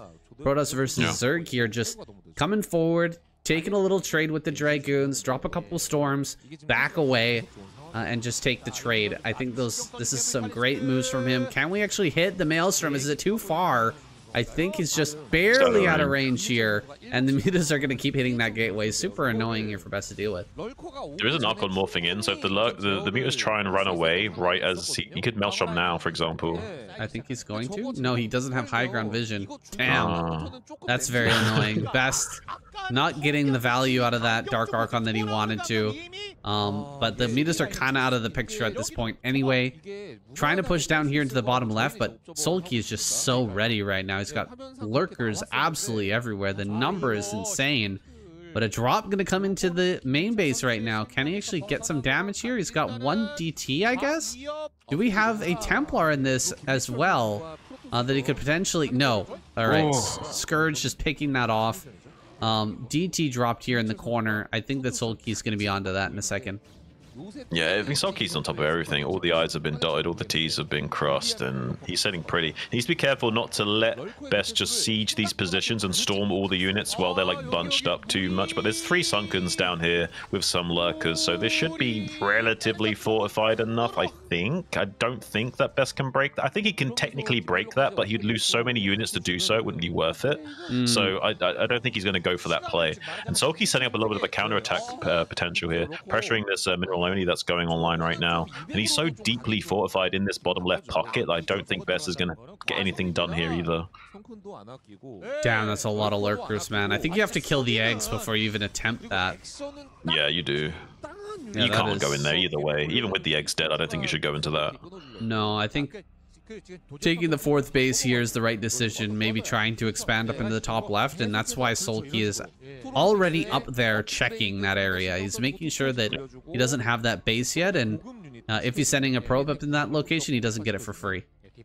Yeah, we're gonna go to like triple Evo production here. Hive online now. Defiler Mound gonna be underway, and Sulky's gonna see if he can get this top left pocket fortified a bit by building some lurkers up here and making it much harder for Best to start to establish some expansions in these top left corner right as he's starting to get mined out. And look at this pressure with the +1 weapons upgrade. It's much easier for the mutants to come in here and trade off these cannons like this, and be really annoying for enforced lost mining time, force out storms, and without observers to spot the high ground, they can kind of just chill up there for a little bit as well. This is really frustrating for Best to navigate because he's already kind of behind in the curve of the game, and also having to lose a little bit of mining time here and there is going to affect him greatly. Oh, what's going on with the drones down here? 6 o'clock mining is kind of messed up right now. I don't know if Sulky is going to notice that for some time. He's actually dealing with a lot right now. Push up into the top left. This is basically doing what it was supposed to do here for Sulky, which is just slow things down from Best. Just, you know, prevent him from taking that base in the top left too easily. And eventually, I think we're going to see Sulky make a move to actually shut down the base going up over there at that corner, unless he wants to just move forward and take even more of the map. I doubt it, though. It's really a hard position if the Protoss manages to take that extra main base over in the top left. It's not a game you want to play. Wow, Sulky's being so annoying and skirmishy with these mutas to like cycle out killing these cannons and denying more mining time and forcing more and more storms. Just the attention splitting alone that Best has to do is frustrating. And yeah, the mining's really suboptimal at 6 o'clock. There's actually not enough drones there on top of that. Maelstrom coming in to save some of these High Templars from being sniped. That High Templar was very close to going down there if that Maelstrom didn't go off. So he's going to be saving the Protoss Brethren with those spells, trying to get the maximum value out of the toolkit provided. But still in a bit of a weird situation is Best. He's going to try and split the map horizontally and stabilize, get maxed out in a moment here. But Sulky already himself is maxed out and kind of able to explode out onto the map in a moment here with the Defiler tech coming online to start chaining plagues and using Dark Swarms to fortify his lurker movements.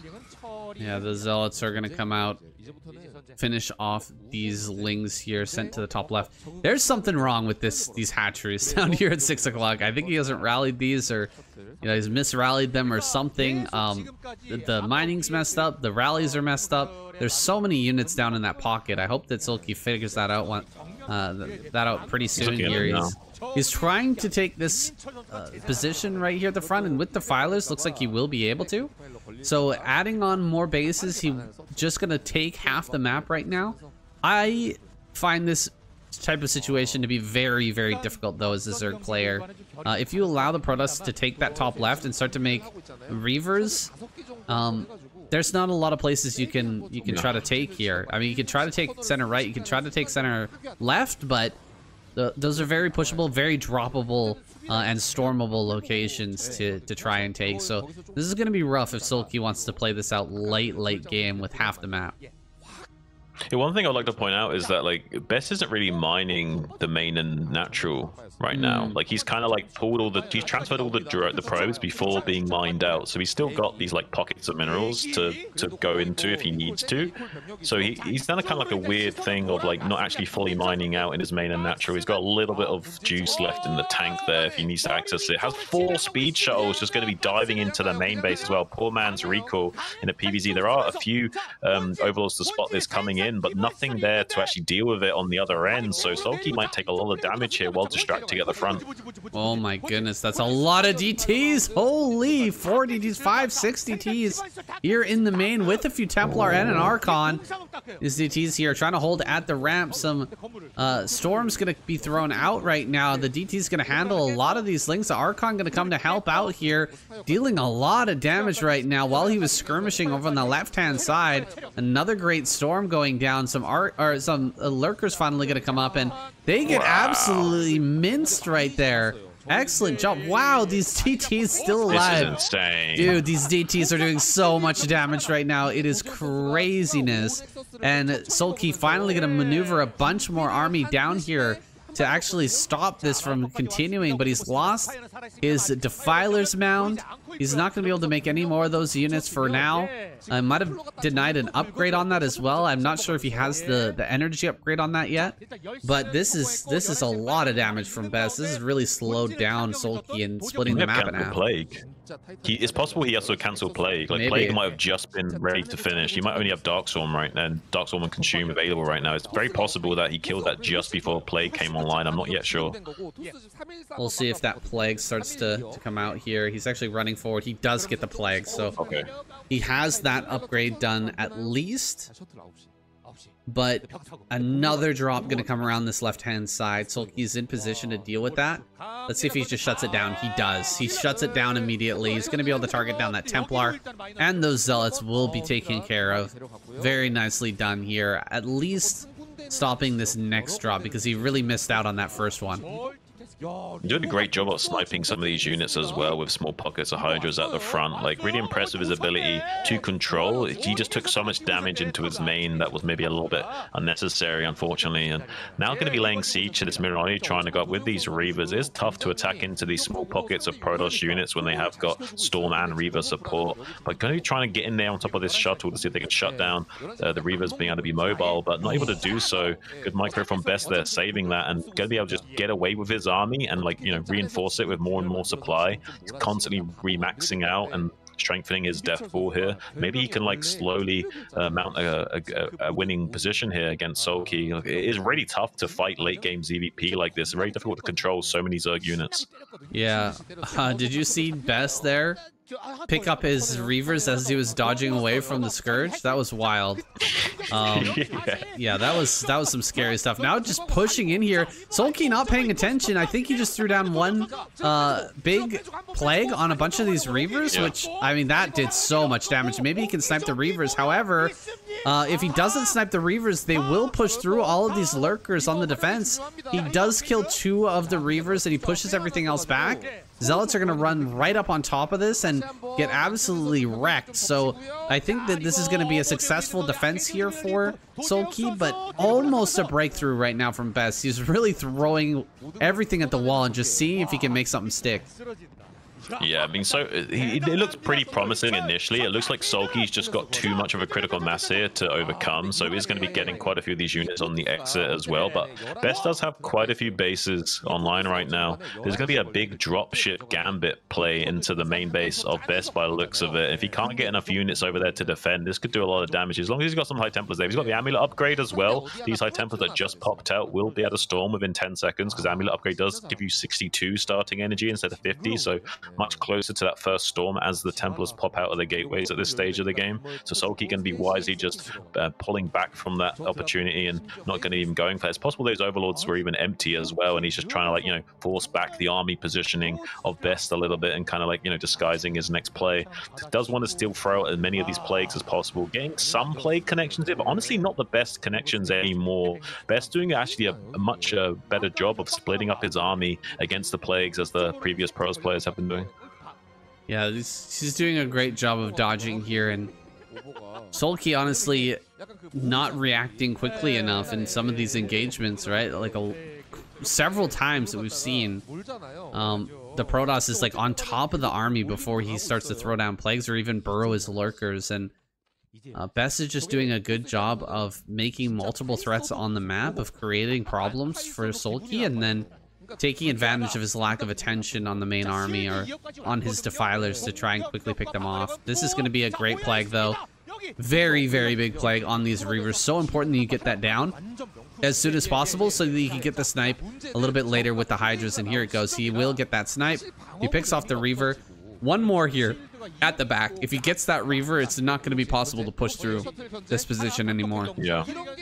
He's really reliant on these siege units to break through this critical mass of Zerg. And with the Lurker minefield, you need so many storms to chew through that. He's got a few extra storms in the bank, but he needs to kind of run away right now because he's going to get his army swallowed up if he's not careful. Yeah, this is rough too. He drops off 2 or 3 DTs into the bottom left, but Sulky's learned his lesson. He built 2 sunken colonies down there. I think he actually built those initially when he was holding off that attack. Oh my god, that plague is insane. That's so much damage, and these Zealots finally getting doused here. It's not going to be easy to take a fight with those Zealots anymore. They're going to get just absolutely shredded by everything. The Lurkers, the Lings, they cannot fight really efficiently anymore, and we have a very low Archon count. You remember Bisu had such a huge Archon count? This man has almost nothing in terms of those Archons. 25 kills on this Archon, though. That's a hero Archon right there. Even though he's 1 in the army, definitely a hero. Yeah, he's got 3-3 upgrades, so 3 shields as well on these units. So Archons are a lot more valuable than they would usually be. So yeah, it would be great if he did have a field of Archons to help fight against this right now, but still just relying purely on Zealot, Goon, Templar, Reaver, and I can't fault him for it entirely. Like, it is possible to break through and work here. It's just so difficult to do against someone of Sulky's caliber. I think most other Zergs would just fall flat against this kind of assault, but someone of like Sulky's ilk is just not gonna be like shut down that easily. And look at his beautiful plague just over and over again. Like, he's really like done a good job of establishing these franchises of like foster care kebab houses, and the chili sauce is just on tap here tonight, saying. Yeah, he's always got a Defiler in the background, consuming a bunch of Lings, getting into a good position, ready as the moment that these Reavers get dropped, the plagues are coming down, and he's just diving in with small amounts of units to clear out the injured Reavers, and it's exactly the way you want to do it. You don't want to unburrow all your Lurkers and try to run in here. Against this many Reavers, it would be a disaster. So he's instead just getting the plagues down and then coming forward with the small groups of Hydras. This is a big attack, though. Diving on top of everything, gets the 2 Reavers, and that's it. That's all he has to do. He doesn't have to do anything more. He can just let this army fall back and wait for the next attempt here from Best. Get more Defilers out here, get some more energy built up, consume some more Lings, and he'll be ready for that next attack. Yeah, Sulky finally got that energy upgrade on his Defilers. It was a long time coming after getting his Defiler mound sniped. I don't think he remembered to make that upgrade when he remade it, so only just now got that energy upgrade, but going to be helping out here a little bit more with the energy management on those Defilers. Needs to make sure he can secure 3 o'clock and 9 o'clock away from Best. That's like the 2 comeback potentials here from Best. If he can shut out Sulky from taking these 3 o'clock and 9 o'clock positions and eventually take one or two of them himself, he can still come back into this game eventually. So Sulky's aim at the game is going to be taking a bit more map presence away from Best, securing this 3 o'clock and 9 o'clock location, and then we're going to see a big checkmate move from him eventually. But for the time being, there's going to be a bit of a skirmish and a tug of war for these positions on the map, because Best can still win this game eventually. I tell you what, even with the base in the center right and the center left here for Sulky, it's still tough. It's not easy to break through the barrier of cost efficiency from the Protoss in the late game. They can just take such good trades over and over and over again. You have to get the plagues down. You have to dodge the storms properly. You have to pick off the Reavers whenever you can. Looks like these Reavers are going to end up going down. He actually picks up and runs away with that last Reaver, but he thought he could land on high ground there and just take some pot shots. Not the case. Sulky all over that. And now Best, I mean, I don't think he can stop the space. All right, he's going to bring more Reavers down here. And now maybe he can take this down. Did he? Okay, targeted an egg there. That was interesting. Got some pretty good splash off of it. Now moving around here, this left-hand side. Can he actually break through? I highly doubt it. No Reavers in this army. But some great storms, some great trading. Oh! The plague, though, just completely turns the trade in Sulky's favor here. it was looking to be pretty decent, but as soon as that goes down, the cost efficiency just completely switches sides here. Yeah, Storm is the only thing that makes early and mid game PvZ balanced, and Plague is the only thing that makes late game PvZ balanced again. So without these critical spells, it's very hard for both respective players. They're very reliant on them, and as the Protoss player, you're much more reliant on Reavers at this stage of the game than you are Storm. Storm is like, you know, kind of like your insurance policy on not just melting to his army, but you need some additional units like Archons or Reavers to really do the crazy cost efficiency damage in this late game phase. I'm going to be trying to get the snipe on this hatchery in the 3 o'clock, but not going to be able to do so. Sulky's on top of everything tonight. It's kind of insane. Like, even the ability to like pick off individual High Templars with Lings while also doing everything out on the map earlier on. Like, everything he's done has been really stellar tonight and really showing his caliber. Well, things are starting to get a little bit simpler here in this game, right? We've run out of money here for Best over at the mineral only. He's got this one mineral only that he's trying to take right now, and Sulky's got a maxed out army, so he's going to try and deny that, while Best is going to try and maybe do some harassment over here at the center right and just defend that mineral only. And this is going to be a pretty straightforward finisher, I think, for Sulky, as long as he shuts this down and successfully attacks into that mineral only. He should be able to take this game, but Best is going to loop around while dropping these Reavers. He did quite a bit of damage over there. He didn't get a whole lot of kills on those drones. Great Storms, though. Great Storm's killing a lot of drones. I don't think it's going to matter that much right here.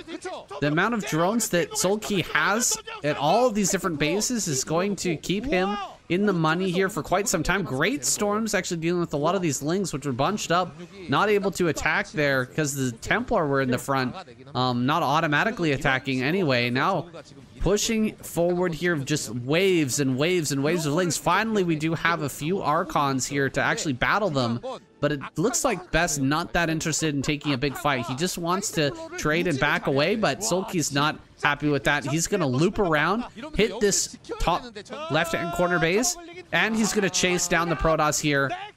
He's going to completely surround that while taking down the Nexus. Wow, really beautiful play here from Sulky, understanding the current positionings of both armies and how best to exploit that. Could have gone for a wraparound play to try and clear up the army, but instead went for the counterattack on the mineral openings. He knew he had enough time to snipe that while the army was distracted on that western front. So far, great understanding of the game by Sulky. And to be honest, though, Best has like really like done a good job of showing like ways of like shoving that square through the circle hole and like showing why he's good at doing that kind of thing. It's just someone of Sulky's caliber is not going to fall for it. Like, look at this stellar macroeconomics powerhouse of a Zerg we see here. Like, it's just so many additional units than he even needs at any junction of the game. Like, he's got all the tools that he needs and more. Yeah, he's just always maxed out at this point. He's got so much money and so much larva. The moment that he's losing something, he's immediately rebuilding it. The macro engine is just insane at this point. He's even taken center left. He doesn't have a lot over here at center right, but he's got some units just at the edge of vision right here that are going to be coming in the moment this attack starts here. Scourge are going to end up picking off one observer, not able to get the Scourge connections on the shuttle like he would want, and the Reavers are going to take some good pot shots here, but they do eat that big plague, and I don't think the Best can actually crack through here. He's kind of stuck. He's kind of stalled out right now, and just a small group of Hydras running forward, sniping down the Reavers. This is perfect play from Sulky Shun. Absolute textbook ZVP here. Yeah, this is a great series to learn from, watching this guy play. Like, he's showing like absolute 101 Zerg late game play and how to navigate the early game shenanigans that you need to even get here to begin with. And it's really beautiful. Like, this is the best case scenario for Best in these tight corridors with like stacked Reaver, Archon, Storm, and like just getting loads of splash while you lay siege to the expansion. But Sulky's like doing like a little reverse Uno card on him and using this tight corridor against him by just throwing out a Dark Swarm here and there, keeping the corridor under control with some lurkers, and then just like dousing the units in plague over and over again and preventing these units from getting, look at this, just a constant plagues non-stop on these units, making sure they don't ever get the cost efficiency that's required to come back in this game, while also taking both of these gas expansions away from Best, getting a huge gas advantage, and then eventually Best will dry up. Yeah, he's doing a fantastic job here, just trading over and over again, but it's hard to trade against this many Reavers. It's not really possible with pure Ling, and that's gonna hold on there. He keeps that base alive. It's very important that he keeps that up for now. Circling around towards the center left. This is the one base that hasn't really been mined much. And if he was able to take this away from Sulky, maybe we could see a mine out situation in this game. But Sulky not going to give this up without a fight. Pushing forward here with pure Archon and some Reavers mixed in as well. Can he actually break this? It feels like Sulky's just going to react in time. He's going to bring his entire army over here and block this from happening. Oh, some beautiful storms to counteract this wraparound at least, so going to be able to keep the golden bridge of retreat open to him if he so needs, but this is just brutal for Best. Like, he really needs to crack this position open. He's kind of done a good job of trading here. This isn't the worst case scenario at all. Like, he's done a pretty good job of being fairly cost efficient with these units. It's just there's so many units in reserve for Sulky. I don't know how Best is going to overcome these odds, but so far he's done a pretty good job of breaking through it. Like, but he just keeps losing the Templars and Reavers over and over again. That he's never having the critical mass of Death Ball that he needs to just smash through. Sulky showing exactly how it's done. Small groups of units running in and sniping the important Protoss army, throwing down plagues whenever possible, and then getting prepared slowly but surely for a huge wraparound to completely surround and destroy the Protoss force. He's going to go ahead and dive here onto the Nexus. Of course, that's not going to end up working, but he gets a great plague regardless, so it's still absolutely worth. More Templar, more Archons coming up here. And another small group of Lings just about cracked, breaking those Reavers here. That's so many Sunkens. Oh my god, and Best just lost his observer, so he can't see over that wall. Yeah, the ridge line actually makes it much more difficult to attack into here, because without any kind of like, without committing into it of your ground forces or having an observer to spot, it's actually really difficult to attack into that pocket. And we're going to see just why Sulky's so good in these late game situations, because he knows that as long as he trades with like a 35-40% efficiency rating, he's going to still come out ahead. So he's just going to keep forcing these interactions over and over again and using the plague to like reset the balance of power. So even if he is trading a little bit inefficient, the plagues are going to more than make up for that in the coming phases. Look at how many defilers he has here, man. I hardly ever see this number of defilers, but he's really identified like the only thing that can go wrong here is if I lose all my defilers. And so he just has endless numbers of them. He's got so many. Trying to break in here now, but this is just a ton of sunken colonies. Gonna completely deny this. Nothing but sunkens here. Kind of hilarious to see a defense like this, but it's working brilliantly against the mass Archon. Sunkens. No, you can't. You can't storm Sunkens, yeah. So, I mean, this is the problem for Best. Like, the only thing he could have hoped for is, like, there being pure units there, and you can, like, storm it all in a clump, and the Reavers get some good Scarab connections. You can't really get that with Sunkens, and when the Sunkens are this spread out as well, it takes a long time for the Reavers to shell them down. So, yeah, that gives Sulky the time that he needs to, like, you know, position a pincer attack as soon as Best tries to commit into that base on the 9. So, really, like, caught between a rock and a hard place is Best. Best is running out of fuel here. He doesn't have much left. He's mined out his natural, he's mined out his main. Third, his fourth are just about gone here. I mean, the mineral only is probably going to get low pretty soon as well. This is not a very high mineral base, not a lot of patches here. Great plagues once again. He's going to try and break through, but there's lurkers here now. And the lurkers are going to do fantastically here against this mostly zealot army that's been plagued.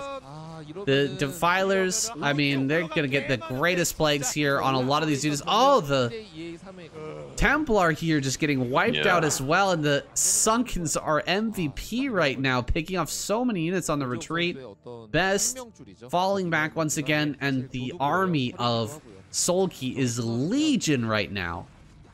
Crazy. I'm absolutely blown away by just how, like, well calculated Sulky's been playing. I'm really impressed across the board. Like, all the small skirmishing of, like, using a minimal amount of units to snipe critical units like High Templars and Reavers, and this ability to navigate to a late game position where it's like forcing Best into a checkmate scenario almost no matter what he does. Like, this is kind of crazy that he's had this much control and composure throughout the entire phases. Every single phase of the game has just been really well navigated by Sulky in all of these games. And even in some games, he was seriously far behind and still managed to navigate to these similar positions. And this is what he does best. And he's able to force himself into these positions no matter what you do to him, which is kind of crazy to think about. Embodiment of Sauron Zerg here, Sulky, pooling together more and more and more forces here, building an army worthy of Mordor. Look at that. Just rally point here from every area of the map. All of the hatcheries are rallied to that one spot, protected by lurkers, covered by overlords, defended by defilers and lings and lurkers. Everything made to destroy the army that Best has put together. And he's going to put on one more counterattack over here to the top left before moving to defend, I think, the center right. He's actually sending a lot of units over there, and Best realizing that this is what Sulky's decided to do. He's going to maneuver quickly here to try and reinforce his position, but I think it's already too late. He's not going to be able to save the Reavers. The shuttles can't make their way over there. The Nexus is going to go down.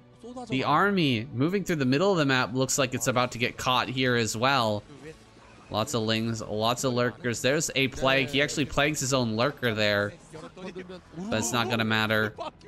Yeah, I don't think it matters at this point. Saying this is crazy gameplay from Sulky, like, and he's got a lot of sunkens at 3 o'clock as well. So he was like, okay, well, if you want to trade your army into my buildings, go right ahead. I'm just gonna kill your base no matter what happens, even if you do somehow break that. And even if he did break that 3 o'clock, he would have traded a lot of his army for it against the sunken and lurker setup there as well. So nothing Best can do is the right answer, which is so great to see from Sulky, that he's able to put Best in this position where nothing he's doing is correct.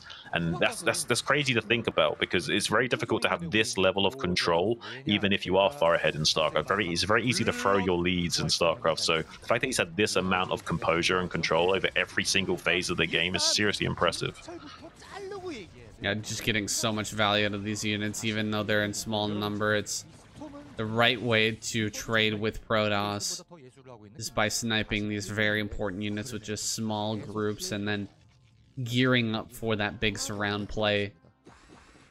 He's done it over and over and over again, but I think we're reaching the twilight of this game now, as Sulky positions himself for one last big surround here on the rebuilt base here. He loses the shuttle. The shuttle goes down with Reavers inside, and I mean, there's just no Reavers left. It's time to bring the lurkers up. So I mean, Sulky can just assault this position full on head on without that additional splash damage. Well, there's a lot of storm in here. He's got to be careful not to take too bad of trades, but I don't know if there's any trade imaginable that could throw the game for Sulky. This is looking like the defense of Aya. Like, Protoss is trying desperately to hang on to their homeworld, and they're just not able to do it. The hive mind is just far too strong, descending upon them from all angles of the map. Very Sauron Zerg-esque, and this is what Sulky does best. And he's going to be dismantling Best here, killing the final few threads of units that are hanging on, and it doesn't look like there's any hope left for Best now. 70 supply to 160. GG finally going to be called, and now the Protoss dugout have a difficult decision. Who do we revive? No one's really performed as expected here. Who are they going to bring out soon? Well, there's your answer, Shun. It's going to be Best brought out once again. He's going to get the revive here and a second chance to redeem himself. I feel like the Protoss were just kind of scratching their heads, though, after that last game. Like, who do we want to send out? Who wants to go out against this monster? Yeah, I think you might be right about that. And maybe Best was the only one with like any kind of balls to be like, yeah, I got this, guys. I got this. Send me out. Let the great ape show you what it's all about. And you never know. I mean, if this guy does somehow reverse sweep this whole lineup, I'm gonna be worshiping him. He's gonna be the guy that I start to see in my psychedelic trips. You know what I mean? Like, I don't see the great toad anymore. I see the great ape just giving me this like square through the circle hole wisdom all day long. Well, I don't know if you can really shove the square through the circle hole against this man. Wait a second. You maybe can. Maybe 1 you HP can. on this probe as well after that snipe. Beautifully executed from Best, especially if you can get out with the probe alive here. Really annoying Sulky in the early game, getting into his head right away, and that's going to be the kind of thing you need to do in this game. I mean, that's a massive advantage. You don't often see that in a professional match. It's like more of a thing that happens when there's like a ladder game where you're 300 MMR above your opponent. Exactly, it's kind of insane to see, and it was so beautifully mapped out by Best, and Sulky was confident because of how close the calculation was. That probe just barely didn't die, you know what I mean? Like, really well calculated from Best here, putting on his little Futurama hat here and showing that he's a thinking ape as well. I mean, even if the probe died there, if the drone dies, it's still mega worth for Best, but with the probe staying alive, this is just crazy value for him, and everything's going to be slowed down here for Sulky by a large amount. And guys, we're not over hyping this at all. That is, you know, what, a ninth of his economy, and you know, a lost larva that you're just never going to get back. Right. And the probe is still alive and scouting you. Yeah, and there's ways that you can kind of make it back, but as long as Best is going to put on pressure here and be annoying, like, it's not going to be easy to make up those early losses. It's going to snowball further and further. Yeah, and he's going to cycle out the weakened probe for a fresh one, so he can come back in here. And the Lings aren't actually going to stop this from scouting. He's going to get inside the main base and confirm exactly what's what. Yeah, he actually did a mineral walk there from, you know, he made sure that he had vision on the minerals in the main with the first probe, and then just right-click. So, I mean, he gets this no matter what, and it's massive, because Best, now he knows that there's a layer here. He 100% realizes that there's no way that Hydra bust can come, and without the element of surprise or the kind of fog of war here for Sulky being on his side, I mean, what can he do here as Sulky to try and bring things back?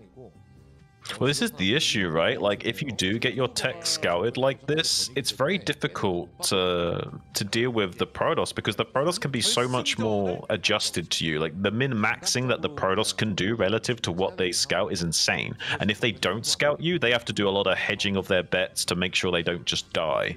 So if you don't, each cannon they build is a whole gateway. Like, it's so crazy, like the tiny little mini games that happen with the scouting early game. Because if you do get scouted as Zerg here, it's so frustrating, because nothing you can really do can put a dent into the Protoss infrastructure anymore. And they can min-max and be as optimal against you for their relative timings as much as possible. And that completely deflates you as a Zerg player. It's so important to deny scouting early game.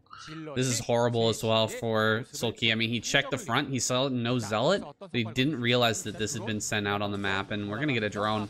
Oh my god, and drone goes down. But Ling speed is done here. It's gonna dive on top of the cannon. The probe block is insane. The cannon's gonna get almost completely surrounded. All the Lings are gonna get down immediately, and the cannon restarts here just within seconds. So I don't think that Sulky is going to be able to break this here. He's got one Ling in the main for, like, what, 10 Lings that he just lost? Yeah. How is that worth? That's not worth at all. The only compensation there was the fact that he's forcing 2 cannons now instead of 1, and he's also has a chance at coming in here again with these Lings. Best has actually blocked the top load. Why didn't he pull the probes? Oh, the cannon's just now finishing up, but the Lings get a pretty good surround. They are going to be able to kill that cannon, but most of the Lings will go down, so have a little bit of a repeat scenario, but this time there's a lot more Lings coming in. Best is now surrounding the other cannon that's just now coming online. This surround's a lot more efficient, though. Going to be able to block out these Lings from doing too much, but some probes are going down nonetheless, so still getting some critical economic damage done to Best with those Zerglings, but I would still say that's a pretty good hold from Best, all things considered. Whoa, double Hydralisk Den here in the main base. I think we lost the Corsair. Did the Corsair go down? I think we might have killed the Corsair. I believe so. during all of that chaos. And he does have a full hatch Hydra timing here. Like he's put a big enough dent into Best that he can get a lot of Hydras out here prior to there being Storm online to deal with that. So Best would have to make like 5 or 6 cannons to just not die to a critical amount of Hydras coming his way. There isn't the kind of saturation that Sulky wants though. Like he wants like 9, 7, 6 kind of drone saturation, and he's only got like 1 drone mining at his 3rd base right now. So he's not going to have the same kind of potency in this timing that he would like to have. But relative to the amount of damage he's done to Best's economy, it might still be strong enough to still absolutely bowl him over. So we'll have to see. Yeah, he's going to try and hide the Hydras as long as possible, running around these Zealots. The Zealots are going to come in towards the 3rd. Hydras are going to leave that 3rd base around the top here to try and hide this for as much as he can. He's going to move through the bottom side, dealing with this with pure Ling, if possible, and try to break the front right now. He's got to go right now, though. A little bit shocked that he sent the Hydras kind of back for a moment. He's not sending them forward here. The Zealots are going to start to deal some damage.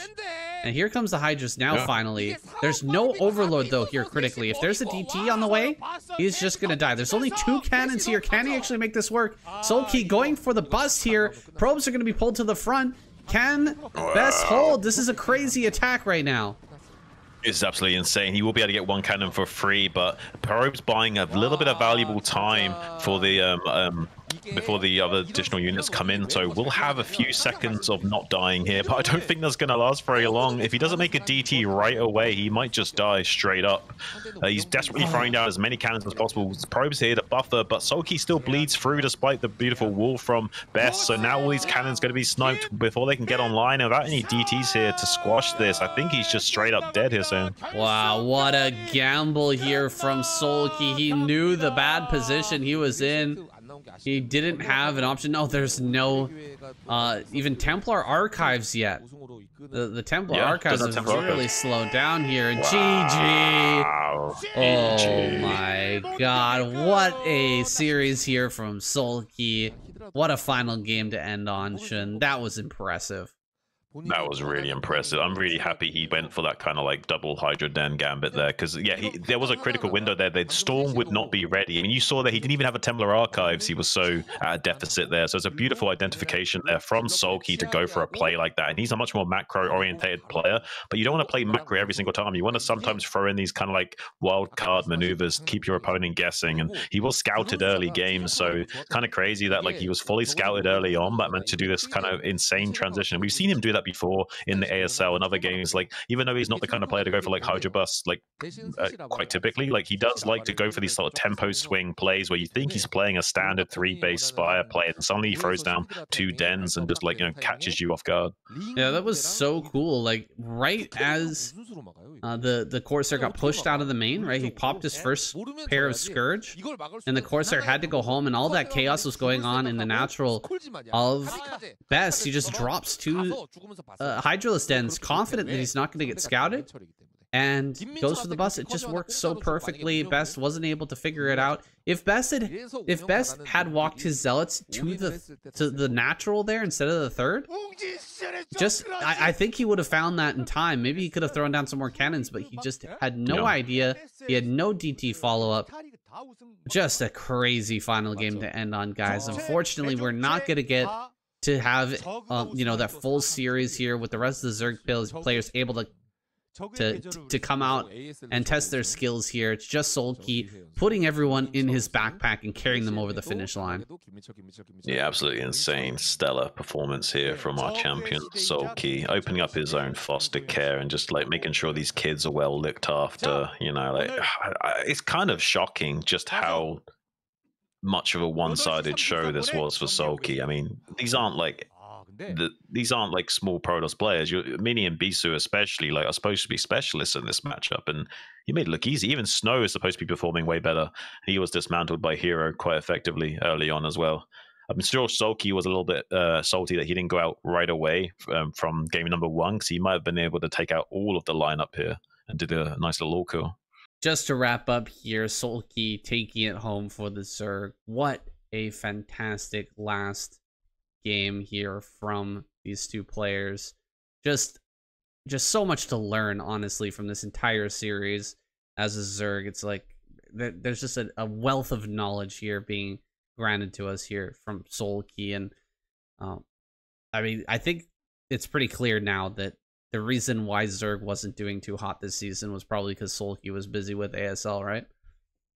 Yeah, I mean, it does seem to be like that. I mean, he wasn't able to, have an attendance in the earlier weeks, and now that ASL's all wrapped up, he's making a debut in the finals and just like cleaning up shop, it seems, and kind of like has the advantage of that recent victory, both in his own momentum and confidence and being able to play his absolute best, and also having an air of intimidation factor against his opponents. They're going to be even more scared of Sulky than ever before after his recent showing in ASL. So even that might be factoring in a little bit in these games and giving a little bit of a psychological edge to him against some of these players that just seem a little bit shaky today, to be fair. Like Bisu and Mini just really not showing up as we expected them to.